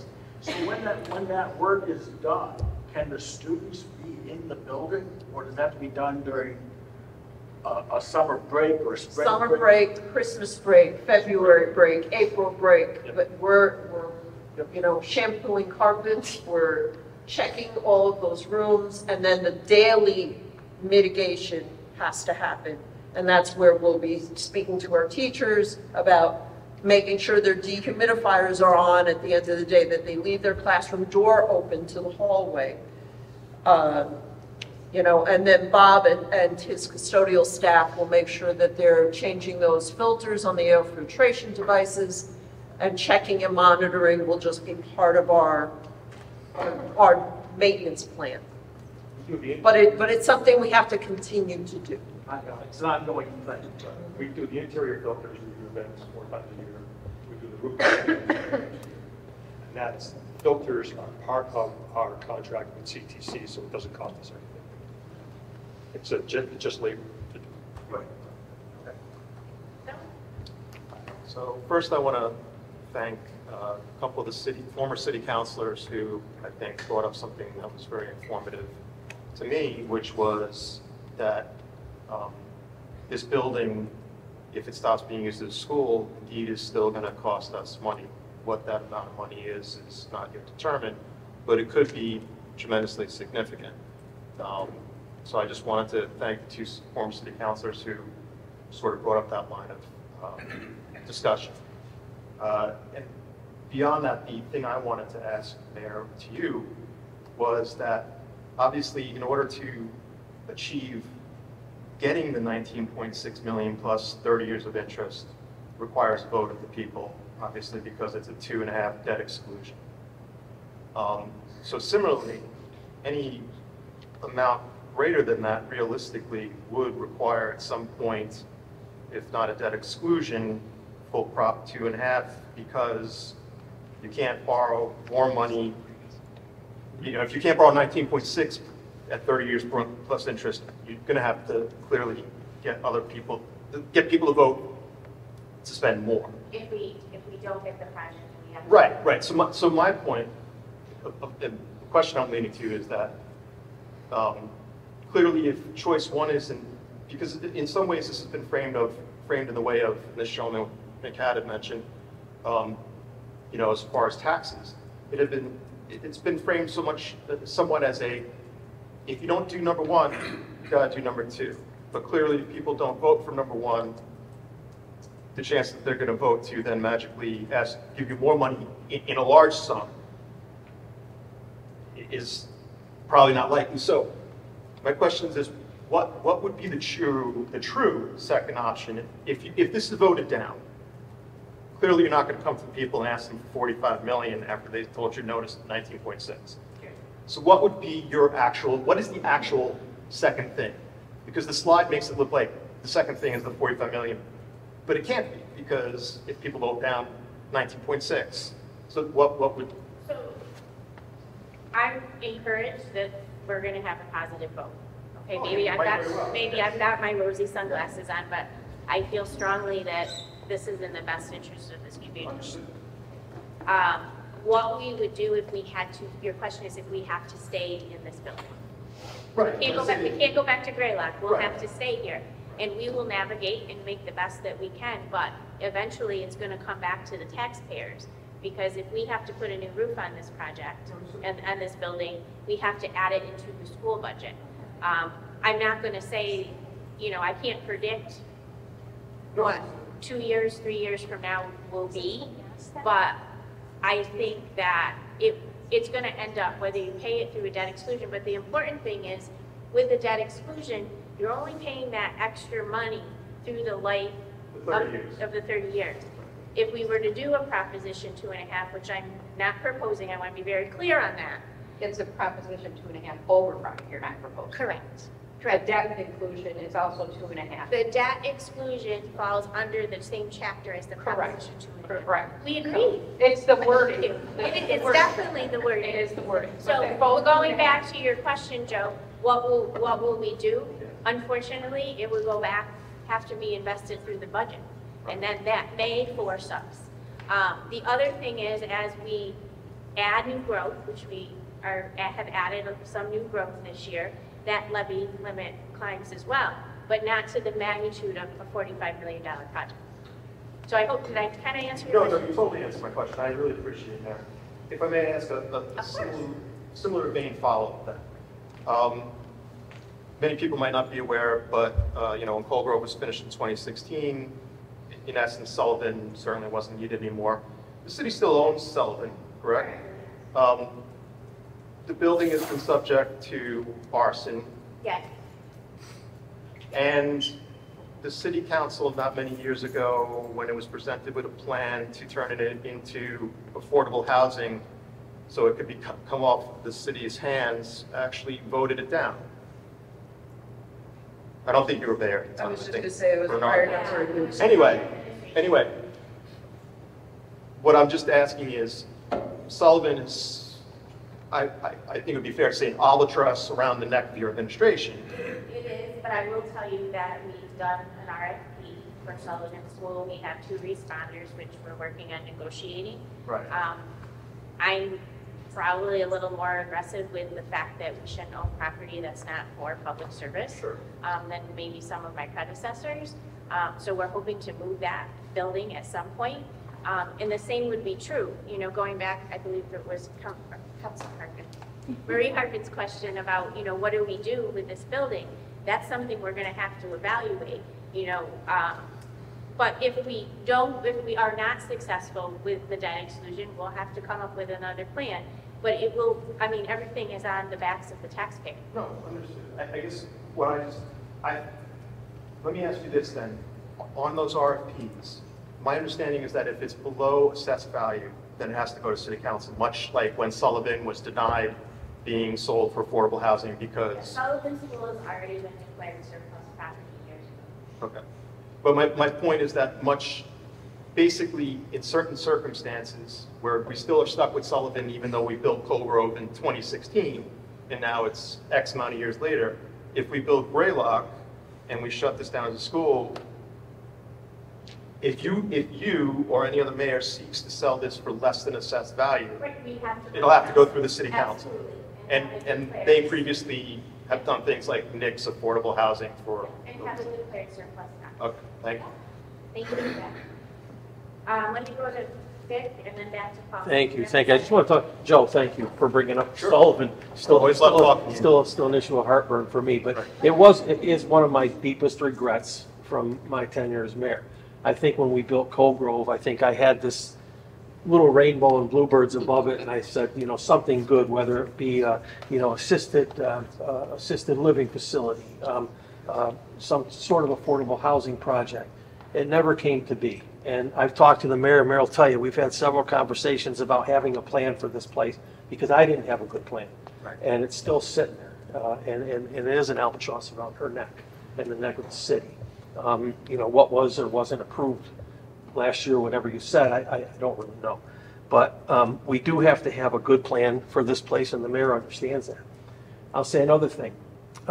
If tomorrow, if this gets voted down, and we have this building, right, we're taking on, if we build it, we take on $19 or $20 million worth of debt, correct?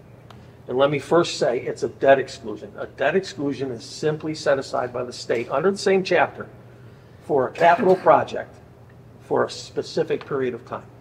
Typically, a Prop 2.5 override is where you raise your levy limit to typically cover administrative costs. So if your budget exceeds whatever, you're paying police, you're paying fire, that's typically why you set up a 2.5. This is not a 2.5. I want the community to understand that. The mayor's done the right thing by putting this underneath that section.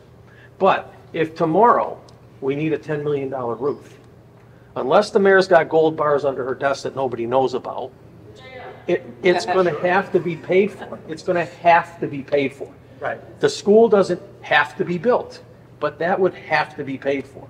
And so whether or not somehow the community is going to have to come together and take on significant debt, whether that's $8, $9, $10 million, no reimbursements for that from the state. So if we have to do that, we take on the debt. That's another long-term debt. And to Diane's point, there's still $7 million owed on whatever, so that comes into our debt. The second thing is if it triggers other things, as Jesse's saying, and or other improvements trigger that, then you get into the ADA stuff. And if we're, instead of $45 million, if we're pushing $20 million, it's all going to have to, I can't see or understand where it would not have to all be borrowed at some point down the road. Right. Okay? So let me just finish this thought. And so, you know, again, we as a city for years, through many administrations, have been forced to kind of kick the can down the road. The state's coming at us with $40 million. We built Coal Grove for $32 million. We borrowed 8 or 9, I can't remember what it was. This is a $65 million project 9 years later, 8 or 10 years, or whatever. When did Coal Grove open? 16, 17? Huh? 2016. 6 years, yeah. 16. So 8 years later, it's a $65 million project. If we can't get before the MSBA again for another 7 to 10 years, the need is going to be there. I don't think anybody in here can discount the idea that there'll be a need for a building. And if we go 10 years from now, what's that going to look like? 120, 130, 140 million dollars. And then what are we going to have to borrow? And who are we leaning that? Who are we laying that against? And what will the numbers look like then? And I think from a practical perspective, there's one thing that the city has going for it in the sense of finances is that we have a very, I know it sounds like a lot of money, 7 million and 19 million. We have one of the lowest debt ratios in the Commonwealth of Massachusetts. We have almost infinite capacity to borrow this and borrow more. It's hard to pay it back. I get it. And I understand that from everybody. But I'm just, my point is simply this. If we continue to kick the can down the road, we are going to have a problem here. It's going to have to be borrowed at some point in time. It's going to have to be paid back. I'd much rather, and again, the mayor's got to come up with a suitable reuse. But again, that's down the road. That's 3 years into the future, and I'm assuming the mayor will have public discussions on that as it goes along. But that's my point is simply this: is that we're going to have to borrow it anyway. We're going to have to borrow a lot of money anyway. I'd rather borrow money and pay on a brand new building than I would borrow money and patch things that still aren't, where you're still going to have to be patching and patching and patching. That's my point. Do we, Michelle Casey, do we have an idea of how much it would cost to demolish and abate the Graylock site? Well, that's part of the project.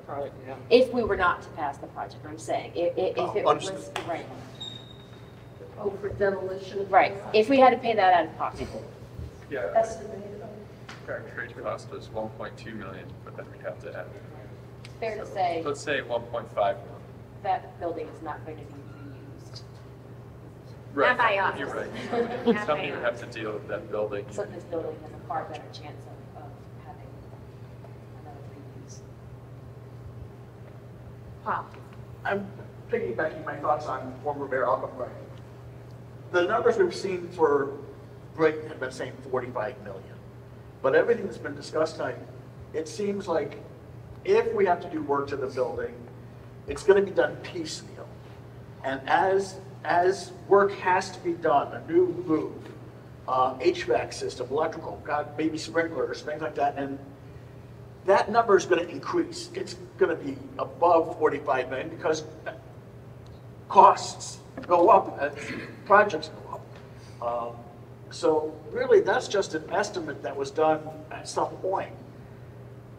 But we're not really looking at 45 million for here. We're really looking at 45 plus million, if I understand this correctly.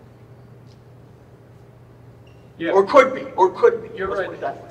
The costs never come down, right? So if you do it later in time, it just costs more. That's right. So really, 19.6 million for something brand new beats 45 plus for an ongoing mandate. Right. Okay. So it's approaching 8:30. I'll take a couple more questions. I will stay to answer questions if you didn't get your question answered. Let's go to Tammy. I have a question. I think Tim touched on it slightly way back.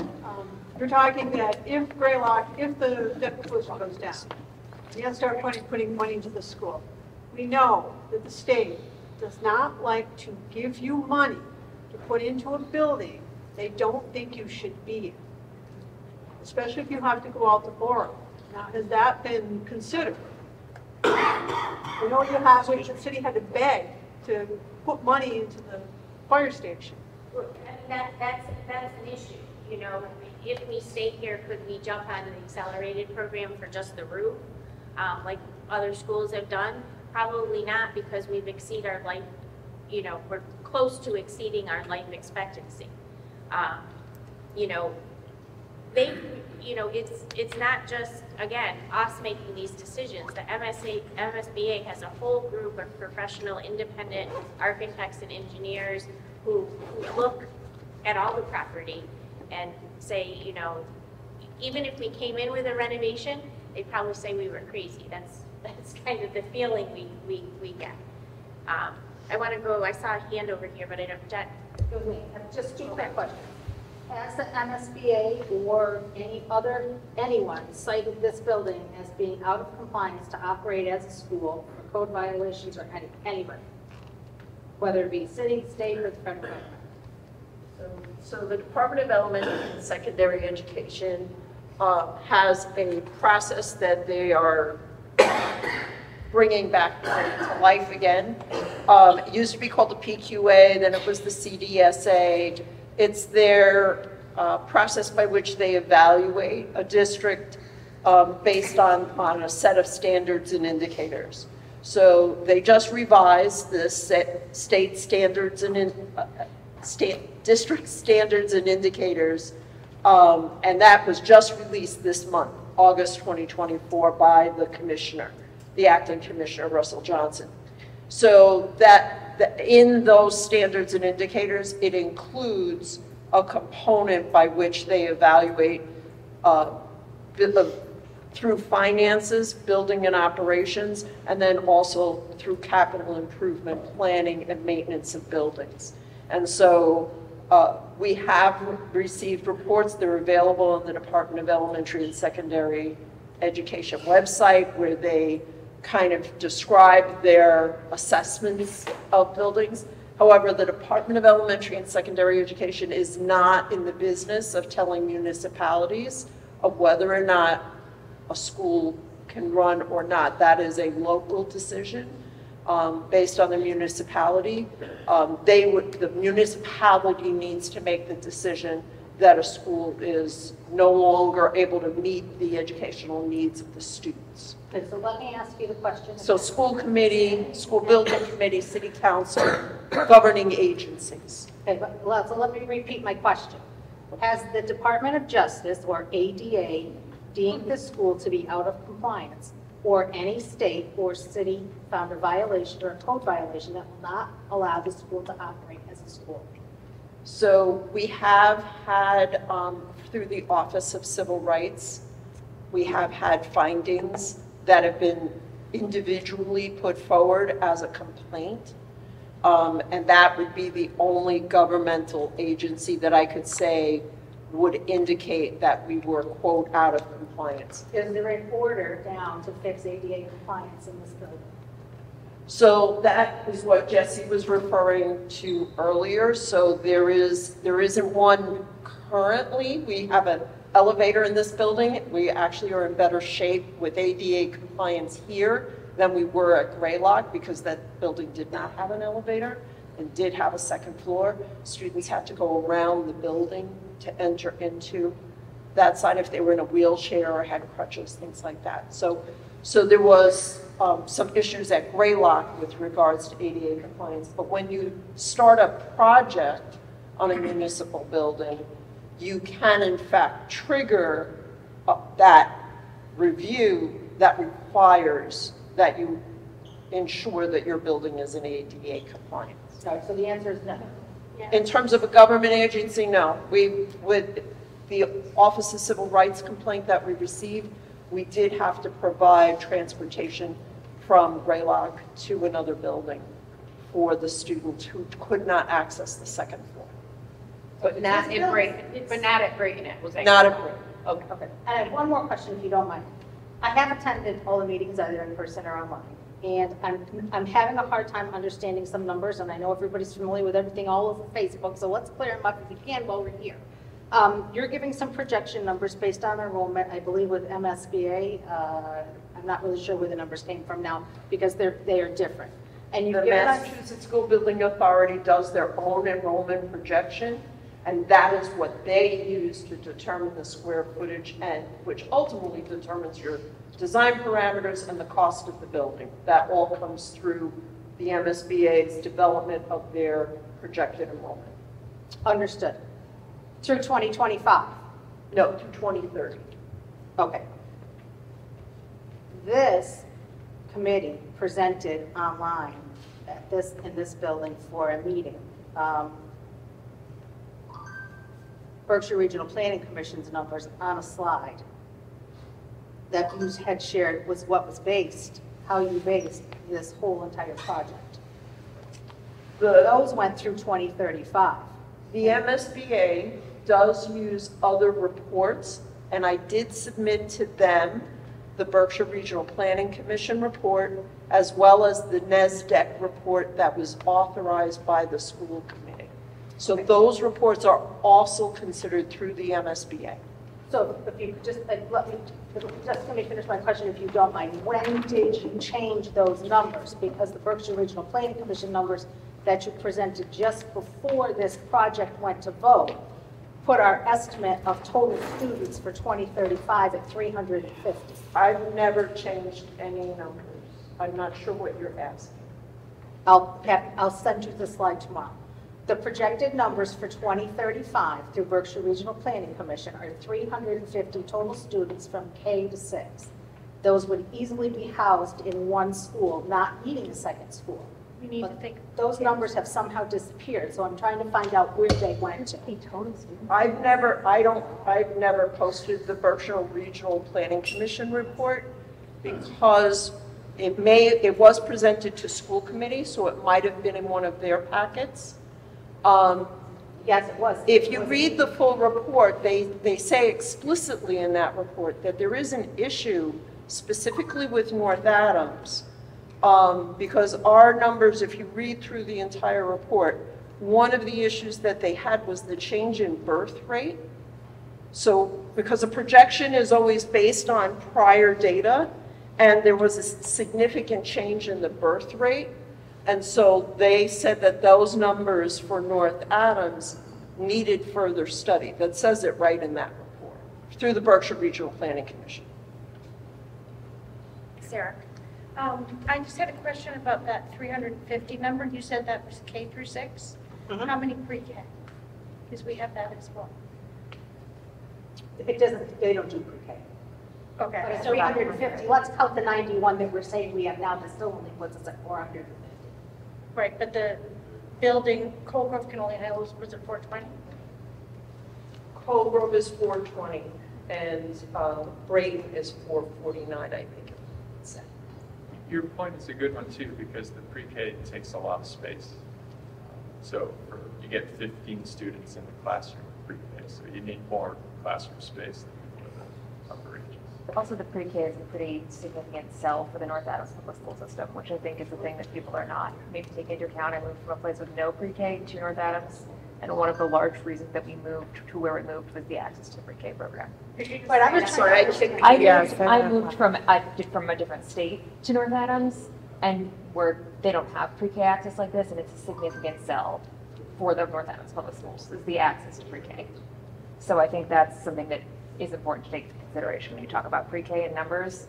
Part of what is putting us and keeping us in the North Adams public school system is the access to an extensive pre-K program. So.